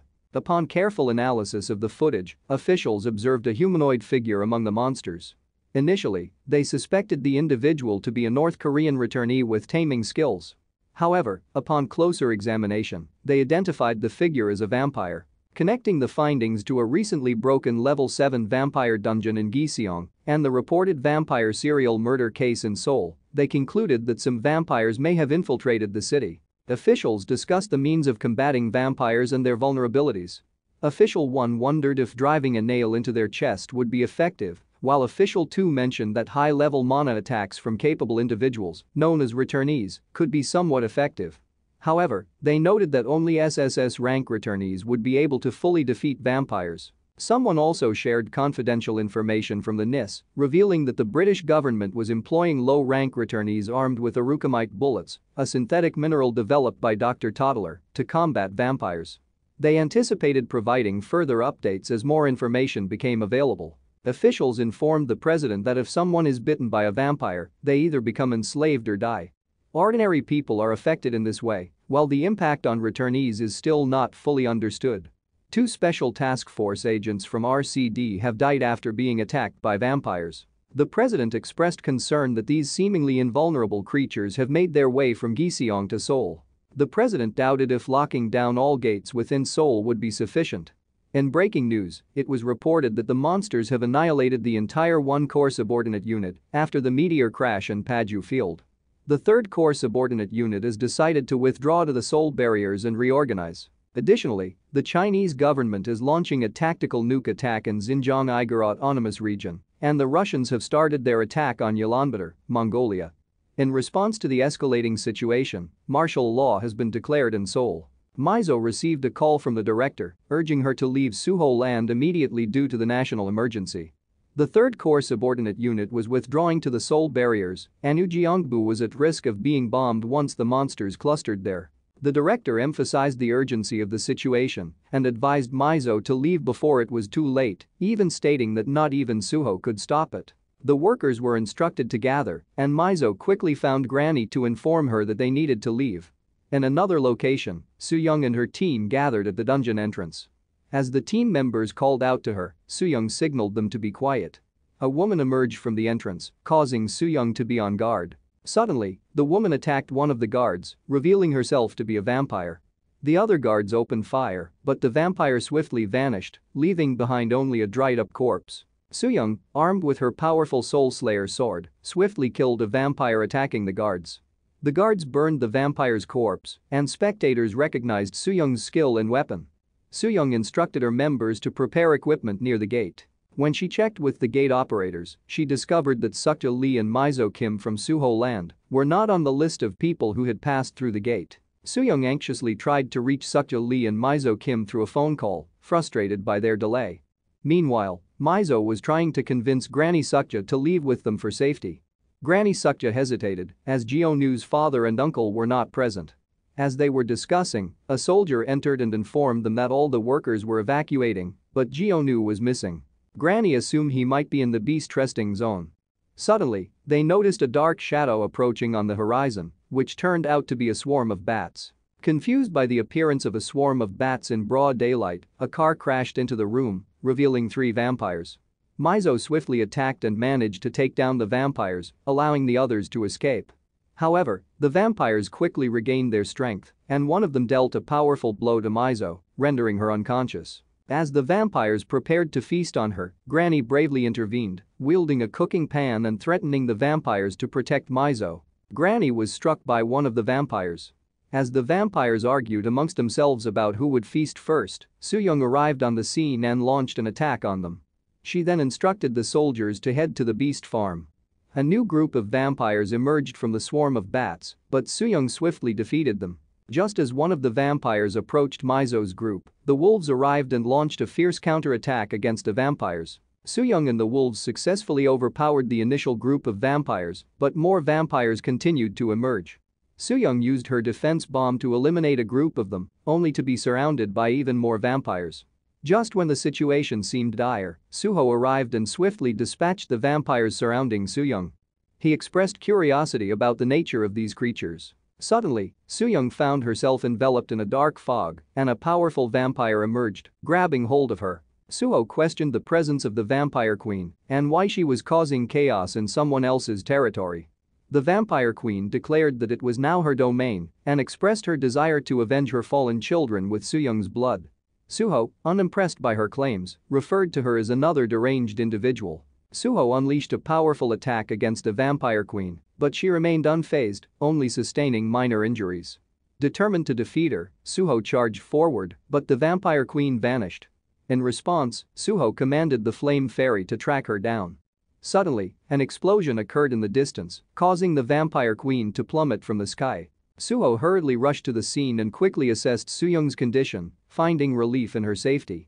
The vampire queen observed as her injuries swiftly healed, confirming her strength. Suho acknowledged her resilience, commenting on her determination to survive. In response, the vampire queen threatened to harm the captive Soo-young if Suho dared to make a move against her. Suho called out her cowardice, questioning why someone as powerful as her would resort to such tactics. She introduced herself as Cheetos Reguala Bolognese Ravioli Bacala VI, the last princess of the fallen vampire kingdom. Suho dismissed Bacala's introduction, uninterested in her name. Bacala boasted about her invulnerability, claiming that no creature in the universe had ever been able to harm her during the past 10,000 years. Suho remarked on her long life and asked if she was familiar with the Animal Kingdom planet. Bacala admitted her ignorance, to which Suho expressed disappointment. Bacala continued, stating that based on the accounts of her subjects who had visited Earth centuries ago, humans were primitive beings on a planet ruled by them. She believed that humans were incapable of causing any harm to her. Suho responded cryptically, mentioning selective justice as the reason he didn't harm the captive virgin entangled with Bacala. He also mentioned that she was the first individual to survive an attack from his fairies. Suho expressed regret that they couldn't be friends if Bacala hadn't invaded his territory to challenge him. He invited her to stop hiding behind the captive and face him in a fight. Bacala questioned his identity, and Suho confidently introduced himself as Suho Park, the king of the animals. Unfazed, Bacala declared her intent to kill him and claimed the territory as her own. Bacala took control of Sooyoung, ordering her to kill Suho and all the creatures in the land. However, Suho noticed that Sooyoung regained her consciousness and expressed her defiance towards Bacala's command, questioning the vampire queen's intentions. Sooyoung swiftly decapitated Bacala, causing her to fall silent. Suho asked if Sooyoung was alright, and she confirmed that she was. Bacala mentioned something about the sword being a god's artifact and expressed her desire to destroy it if she couldn't possess it. Sooyoung kicked Bacala's head, but Bacala still managed to summon an attack. As they were dealing with the situation, they noticed a meteor falling towards them. Bacala warned that her enraged warriors would continue to annihilate every living thing on the land until there was nothing left. Suho transformed into a bear and crushed the meteor, then used his tornado to send the debris back into space. Sooyoung was surprised by his power, and Bacala recognized it as divine power. Sooyoung then destroyed Bacala's head, joking that next time she should start with the vampire's mouth. Suho asked if Sooyoung was alright, to which she responded sarcastically. Suho teased her about being a nutcase and not needing medicine. Sooyoung got annoyed at his teasing. Suho then expressed his gratitude to Sooyoung for saving his family. Suho's team arrived, expressing their relief that Sooyoung was safe. Sooyoung was surprised to hear that she was captured and asked who had captured her. Suho inquired about the others, and Junho informed him that Granny Sukja and the chief were recovering at the medical center, while Gunwoo had been taken to the dorm. Dongsu alerted everyone that tens of thousands of monsters were approaching their location, and an evacuation order had been issued. Jeshik added that there would be a massive bombing in the area. Junho emphasized the need to escape, which surprised Suho upon hearing the news. Suho sensed the approaching monsters, and Sooyoung used her ability to see their location. Sooyoung informed everyone that approximately 120,000 monsters were approaching from 6.1 kilometers outside the outer wall of Suho Land Castle. This revelation surprised everyone, and Dongsu suggested retreating. Suho, however, instructed Junho to contact others and warn them not to interfere with his prey. Junho quickly made a call to the army and informed Suho that the artillery bombardment had already started and an air raid would soon follow. Suho transformed into a bird and flew towards the location of the monsters. Despite their initial reluctance, the others followed him, and Dongsu decided to livestream the unfolding situation. The army launched an attack on the horde of monsters, but the air units were met with resistance from monsters capable of launching fireballs. The president was briefed about the situation, and an official reported that despite utilizing all available firepower, the damage inflicted on the monster horde was minimal. One of the officials recommended evacuating Seoul in response. The president adamantly refused the suggestion of evacuating Seoul, emphasizing the significant investment made in the city. However, the officials received news that the United States had approved a nuclear strike, with an aircraft already en route from Guam. This development sparked cheers among the group. The US has approved the use of a 10 KT nuclear warhead named Amazing Goodman, set to drop in about an hour and 40 minutes at the old Nokyang Station field. If it explodes at an altitude of 500 meters, it may have a shockwave damage effect up to 4.26 km. The president is concerned about Seoul's safety, but officials assure that the shockwave won't reach the city. However, there are concerns about potential radiation exposure in the long run. The president orders the deployment of the iridium shield on Seoul's outer wall to defend against the approaching monsters. The choppers retreated after incurring losses but witnessed Suho's arrival to confront the monsters. Suho unleashed his Earth's fury, causing the ground to crumble and bury the horde. However, some monsters managed to dig their way out. Suho summoned vines to dismember the monsters, but they still launched fireballs towards him. Suho summoned the flame fairies, who began to burn the attacking monsters. The president and officials watched in astonishment as Suho displayed his abilities, causing them to question what they were witnessing. As they processed the scene before them, they received news that all 120,000 monsters had been successfully eliminated. The president, taken aback by the turn of events, immediately ordered the recall of the nuclear bombers. A few surviving monsters remained, and Jeshik and the rest of the group realized that Suho was motionless, possibly having exhausted himself and fainted. Concerned for his safety, Junho took the lead and attacked the remaining monsters, with the others quickly following suit. Together, they successfully defeated the remaining creatures and ensured Suho's safety. Hiro overheard discussions about a vampire killing people in Dongni district. He saw this as an opportunity, as living as Li Wusing would be advantageous for upgrading the Regressor's Stone. He anticipated the news of millions of monsters descending from the north and vampires turning Seoul into a wasteland, which would lead to a mass exodus from the city. Hiro eagerly awaited the unfolding chaos and the chance to upgrade the Regressor's Stone further. Hiro was taken aback by the news that Suho had single-handedly annihilated the monster horde using earth, fire, and wind elements. He couldn't help but wonder if this was the manifestation of divine power. In that moment, something from his memory resurfaced. It was a man from one of his regressions talking about a rumor of a godlike figure who had appeared in the east, possessing the ability to control elements and exorcise evil spirits. This savior was described as having a long scar on his face and was seen as a ray of hope in a desperate world. As Hiro absorbed this information, a man entered the scene and warned Hiro about the approaching vampires. However, before he could finish his sentence, the man was swiftly killed by a vampire. Hiro contemplated the possibility of the rumor being true but remained skeptical. He acknowledged that a scar on someone's face didn't guarantee they possessed divine power, as there could be multiple individuals with such abilities. However, he also speculated that there might be an item capable of awakening divine power, sparking his curiosity and prompting further investigation. Hiro recalled the information shared by Akiko about the rare item. It was said to appear once every 1,000 years on a planet and vanish within 10 days. This extraordinary item had the power to prevent aging and grant immortality when consumed. Hiro realized that the Chakyan sword could potentially be the item capable of awakening divine power. Hiro seethed with anger as he remembered his previous defeat at the hands of Suho. He couldn't accept that someone he deemed insignificant had awakened divine power with the help of an item. But then, a realization struck him. If he could go back to the pivotal moment and form an alliance with Suho, he might gain access to the coveted red sky fruit. The solution, he realized, lay in regression, the key to altering the course of events. In Okinawa, Ishigaki Island, Defense Minister Ikeda and Defense Minister Takeo Chanu discussed the recent events. They learned that the U.S. Pacific Fleet had been wiped out by sea monsters while attempting to rescue the South American escape team. They speculated on the monsters' increased power and the implications of the U.S. being trapped on the mainland. They also expressed concern over the difficulty in contacting Suho Park, a man with immense power.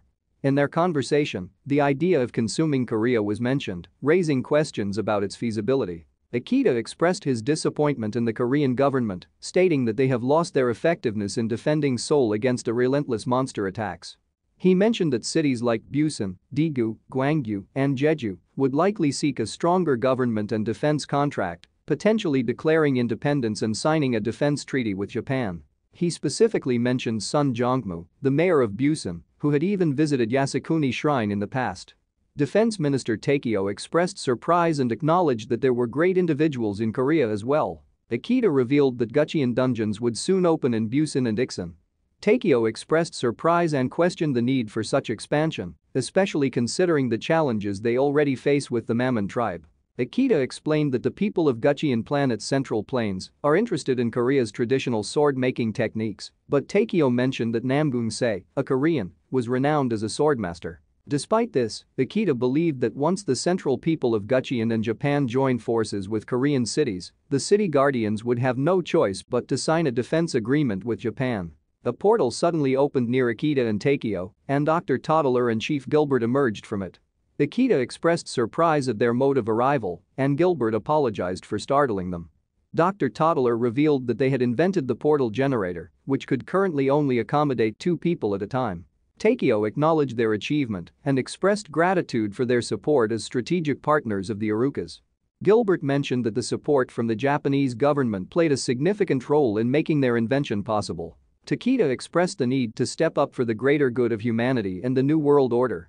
Toddler mentioned that he had plenty of interesting information to share, including details about Suho Park, the reversion stone, new weapons for clearing level 7 dungeons, and more. In Suho land, the group discussed their current situation. Dongsu expressed his frustration with the low drop rate of the bloodstones from the giants, reminiscing about the more profitable Scorpion dungeon. Jeshik agreed, acknowledging the time-consuming process of collecting the bloodstones. Myungjin complained of back pain from the strenuous work. Junho reminded them that they had no choice but to collect the bloodstones to replenish their guild's treasury, as their funds had been drained due to unexpected construction costs. He mentioned the limited support they were receiving from the government and the financial struggles of their partner, DGB, after downsizing. Dongsu mentioned the surplus of the granary in Namyangyu and questioned why they hadn't made a profit from selling it. Jeshik explained that given the impending global crisis, it would be unlikely for any country to pay for it, and they might even have to give it away for free. Junho emphasized the need to work hard and collect the bloodstones. He also asked Dongsu to edit their videos to make him appear less cheesy, expressing concern about his image. Dongsu defended the popular roaring slaughterer persona, but Junho expressed his emotional struggles and the tears he had endured over the years. Dongsu reminded Myungjin about his frequent wanderings and discovered that he was responsible for the absence of necrobills. Myungjin explained that he had been saving lost souls during his journeys. As they heard more monsters approaching, they decided to end their activities for the day. Granny Sukja was in the process of recovering. Suyoung and Mizo discussed her slow healing, suspecting that she might be emotionally distressed. Mizo then inquired about Suho Park's whereabouts, to which Suyoung replied that he was likely with his guild members, clearing the field in front of the barricade. Suho arrived, and Mizo informed him about an official letter from the government that she wanted to share with him.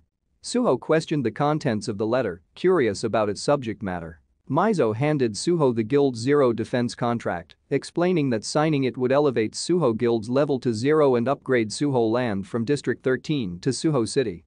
She further explained that in the current state of Korea, which consists of united cities with autonomy, Suho City would join the ranks of Seoul, Busan, Gwangju, Daegu, and Jeju Province. Suho, still puzzled, questioned the significance of this change. Mizo clarified that Suho City would have the same level of autonomy as other large cities and sign an official mutual defense treaty with the Korean government. Suho was intrigued by the idea of a mutual defense treaty. Suyoung explained that it meant the government wanted him to stay within the country and focus on defending Korea. Suho reassured them that he had no plans to leave. Mizo added that the government was concerned about the lack of internal defense when Suho was not in Korea. Suyoung questioned whether Suho was comfortable being constantly pulled in different directions by those who needed his help. Suho expressed his primary goal of ensuring the safety of his home. Mizo assured Suho that he would be well compensated for his support. She emphasized the importance of Suho City receiving backing from the government, acknowledging that mutual assistance between neighbors was crucial. Mizo proposed to Suho that he should hire her, highlighting her ambition and ability to attract top-tier talents for Suho City. Suho expressed interest in the idea, and Mizo promised to submit a job application. Meanwhile, Suyoung was informed that she had been assigned to the Special Task Force for Vampires. Suyoung expressed surprise at the news of a special task force for vampires. She thought they had already been dealt with. Mizo explained that reports of vampire-related murders were still coming in, necessitating an expansion of the task force and equipment. Suyoung reluctantly accepted the assignment, relieved to hear that she wouldn't be sent to a distant location and deciding to rest for the night before joining the task force the next day. Suho offered her an additional day off, but she declined. Suyoung walked away, and Suho observed her with concern, realizing that she was unwell. Suyoung, reflecting on her condition, wondered if she had caught a cold and felt embarrassed about being a returnee with a cold. It was then shown that she had a vampire bite on her neck. The defense minister was kidnapped by a vampire, and the agents discovered that silver bullets were ineffective against them. However, Suyoung appeared and swiftly defeated the vampire. Reports of government officials being targeted by vampires spread. The British started distributing Arukamite silver bullets to their allied countries. In other news, Ha Chun-jian, the son of DGB Group, was arrested on charges of corruption. The director pleaded with Mizo not to leave at such a critical moment. He believed she would be the next director and wondered why she would abandon such a golden opportunity. Mizo revealed her decision to go to Suho City, surprising the director. Mizo was contacted by Mr. Chien and discussed the ongoing issues within the group. Mr. Chien mentioned the recent arrest and the concerns regarding the use of defective materials in Suho City. Mizo humorously suggested that it was an excuse to remove Mr. Jian from the group. Mr. Jian informed Mizo about the power plant facility's issues and the limited technological solutions available. He suggested reaching out to Tesla in America for faster assistance. Mizo inquired about the involvement of the Shilla Group in building the Bloodstone power plant facilities in Seoul. The secretary confirmed that while the Shilla Group was initially involved, the facilities team from Tesla oversaw the overall construction. Mizo mentioned the technical cooperation with Tesla and the costly patent fee paid for a limited time frame without technology transfer. Mizo also asked about Dr. Richard, who was still the team leader of the facility team in Tesla. Mizo contemplated the need for technological independence in Suho City. Recognizing the importance of dimensional energy research, Mizo realized that they required a skilled engineer similar to Dr. Toddler from British Roland or Dr. Richard from American Tesla. This would involve acquiring the necessary equipment and assembling a team of engineers and researchers. Mizo received the list of returnees from the RCD database, and to her surprise, Sunpil Jang's name was among them. Suho approached the workers to inquire about the slow progress of the construction. They explained that the machines kept stopping due to frequent electricity outages caused by unstable equipment in the Bloodstone power plant facility. Suho instructed everyone to step back and used his power to clear the rocks, despite feeling exhausted. He told the worker to calculate the distance and deducting the corresponding amount from the construction cost. Junho expressed concern about Suho overexerting himself, but Suho remained determined to reinforce the security of the outer perimeter and eventually travel to the planet Aruka to seek answers to his questions. Mizo informed Suho and Junho that they had received a cooperation request from the Shilla Guild. Suho expressed his reluctance, mentioning that he was busy at the moment. Dongsu interrupted their conversation by jumping down and informing Suho about the presence of a crocodile. Suho expressed surprise and asked for its location.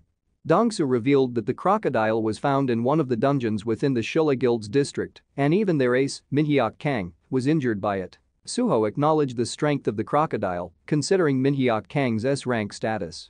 Mizo informed Suho and the others that the dungeon they were needed for was about to break soon. Suho expressed his intention to hurry, but Mizo intervened, revealing that she had already secured assistance from the Shilla Group. She had negotiated the use of their engineers and equipment in exchange for their help in clearing the dungeon. The others were impressed by Mizo's quick action. Suho questioned the urgency, to which Mizo explained that the perspective of the dungeon breaking in 8 days was from Shilla Guild's point of view, considering the 45 other dungeons they had to deal with. Dongsu reassured Suho, stating that it should be an easy task for him. Mizo suggested waiting for further contact from the Shilla Group before proceeding. Suho acknowledged Mizo's negotiation skills, and Junho expressed his gratitude for having her on their team. Dongsu jokingly mentioned the need for at least one intelligent member in their guild. A helicopter arrived as an apology from DGB, and Mizo explained that it was sent as compensation. Dongsu recognized the pilot, Minsu Seo, who had previously raided a level 4 dungeon with them in Suho Land. Minsu introduced himself as the leader of Suho Guild's portal equipment team, and the others welcomed him to the guild. Mizo informed them that Shilla Guild received the green light and Suho was eager to get started. Suho instructed the others to start filling the stream with water for his crocodile farm. Minsu assured everyone that he was skilled in flying the helicopter, and they left together, ready for the mission. Junho expressed his concern about Jeshik going to Jeonju to search for Sunpil Jang, the thousand-sword smith. Mizo informed Junho that Jeshik had not yet found him. Junho questioned the necessity of going to Jeonju since they had already made a favorable deal with Shilla Group and sword craftsmanship seemed unrelated to the Bloodstone power plant. Mizo explained to the others that Sunpil Jang's sword craftsmanship from planet Hades is unique and different from Earth's. She highlighted his exceptional skill in invention, comparable to Dr. Toddler, and suggested that his talents might surpass even Dr. Toddler's. Dongsu speculated that Sunpil Jang could be one of those renowned but elusive masters. Mizo agreed, considering him as a potential research director for Suho City, with the only remaining variable being his availability. Meanwhile, Jeshik was having fun on his trip. Minsu expressed his sadness at the current state of Earth, remarking that it feels like the entire planet is transforming into a massive dungeon. He explained that dungeon monsters are displacing people and creating their own villages, leading to significant changes in the Earth's environment, including agricultural fields in Korea. Suho realized that to truly understand and address this situation, they would need to uncover the root cause of Earth's deterioration. Suho pondered the possibility that the High Elves of Aruka might hold the key to unraveling the mystery behind the catastrophe that befell Earth, the emergence of dungeons, the fate of his missing friends, and the enigma surrounding his own existence. Suho inquired about the whereabouts of the portal that would transport him to the mysterious planet Aruka. Minsu revealed that the Aruka portal in Asia was situated in Seogwipo, Jeju. He emphasized the classified nature of this information, known only to higher-ranking government officials and RCD technicians, as the public's knowledge could potentially cause chaos. Suho contemplated his next move, realizing that once he had gathered enough crocodiles to populate the new stream, he would set off for Jeju to embark on his journey to Aruka. Hiro overheard a customer recognizing him as Seongu Lee while he was at work. However, the mother dismissed the girl's observation. After finishing his shift, Hiro concluded that it was time for him to leave Busan.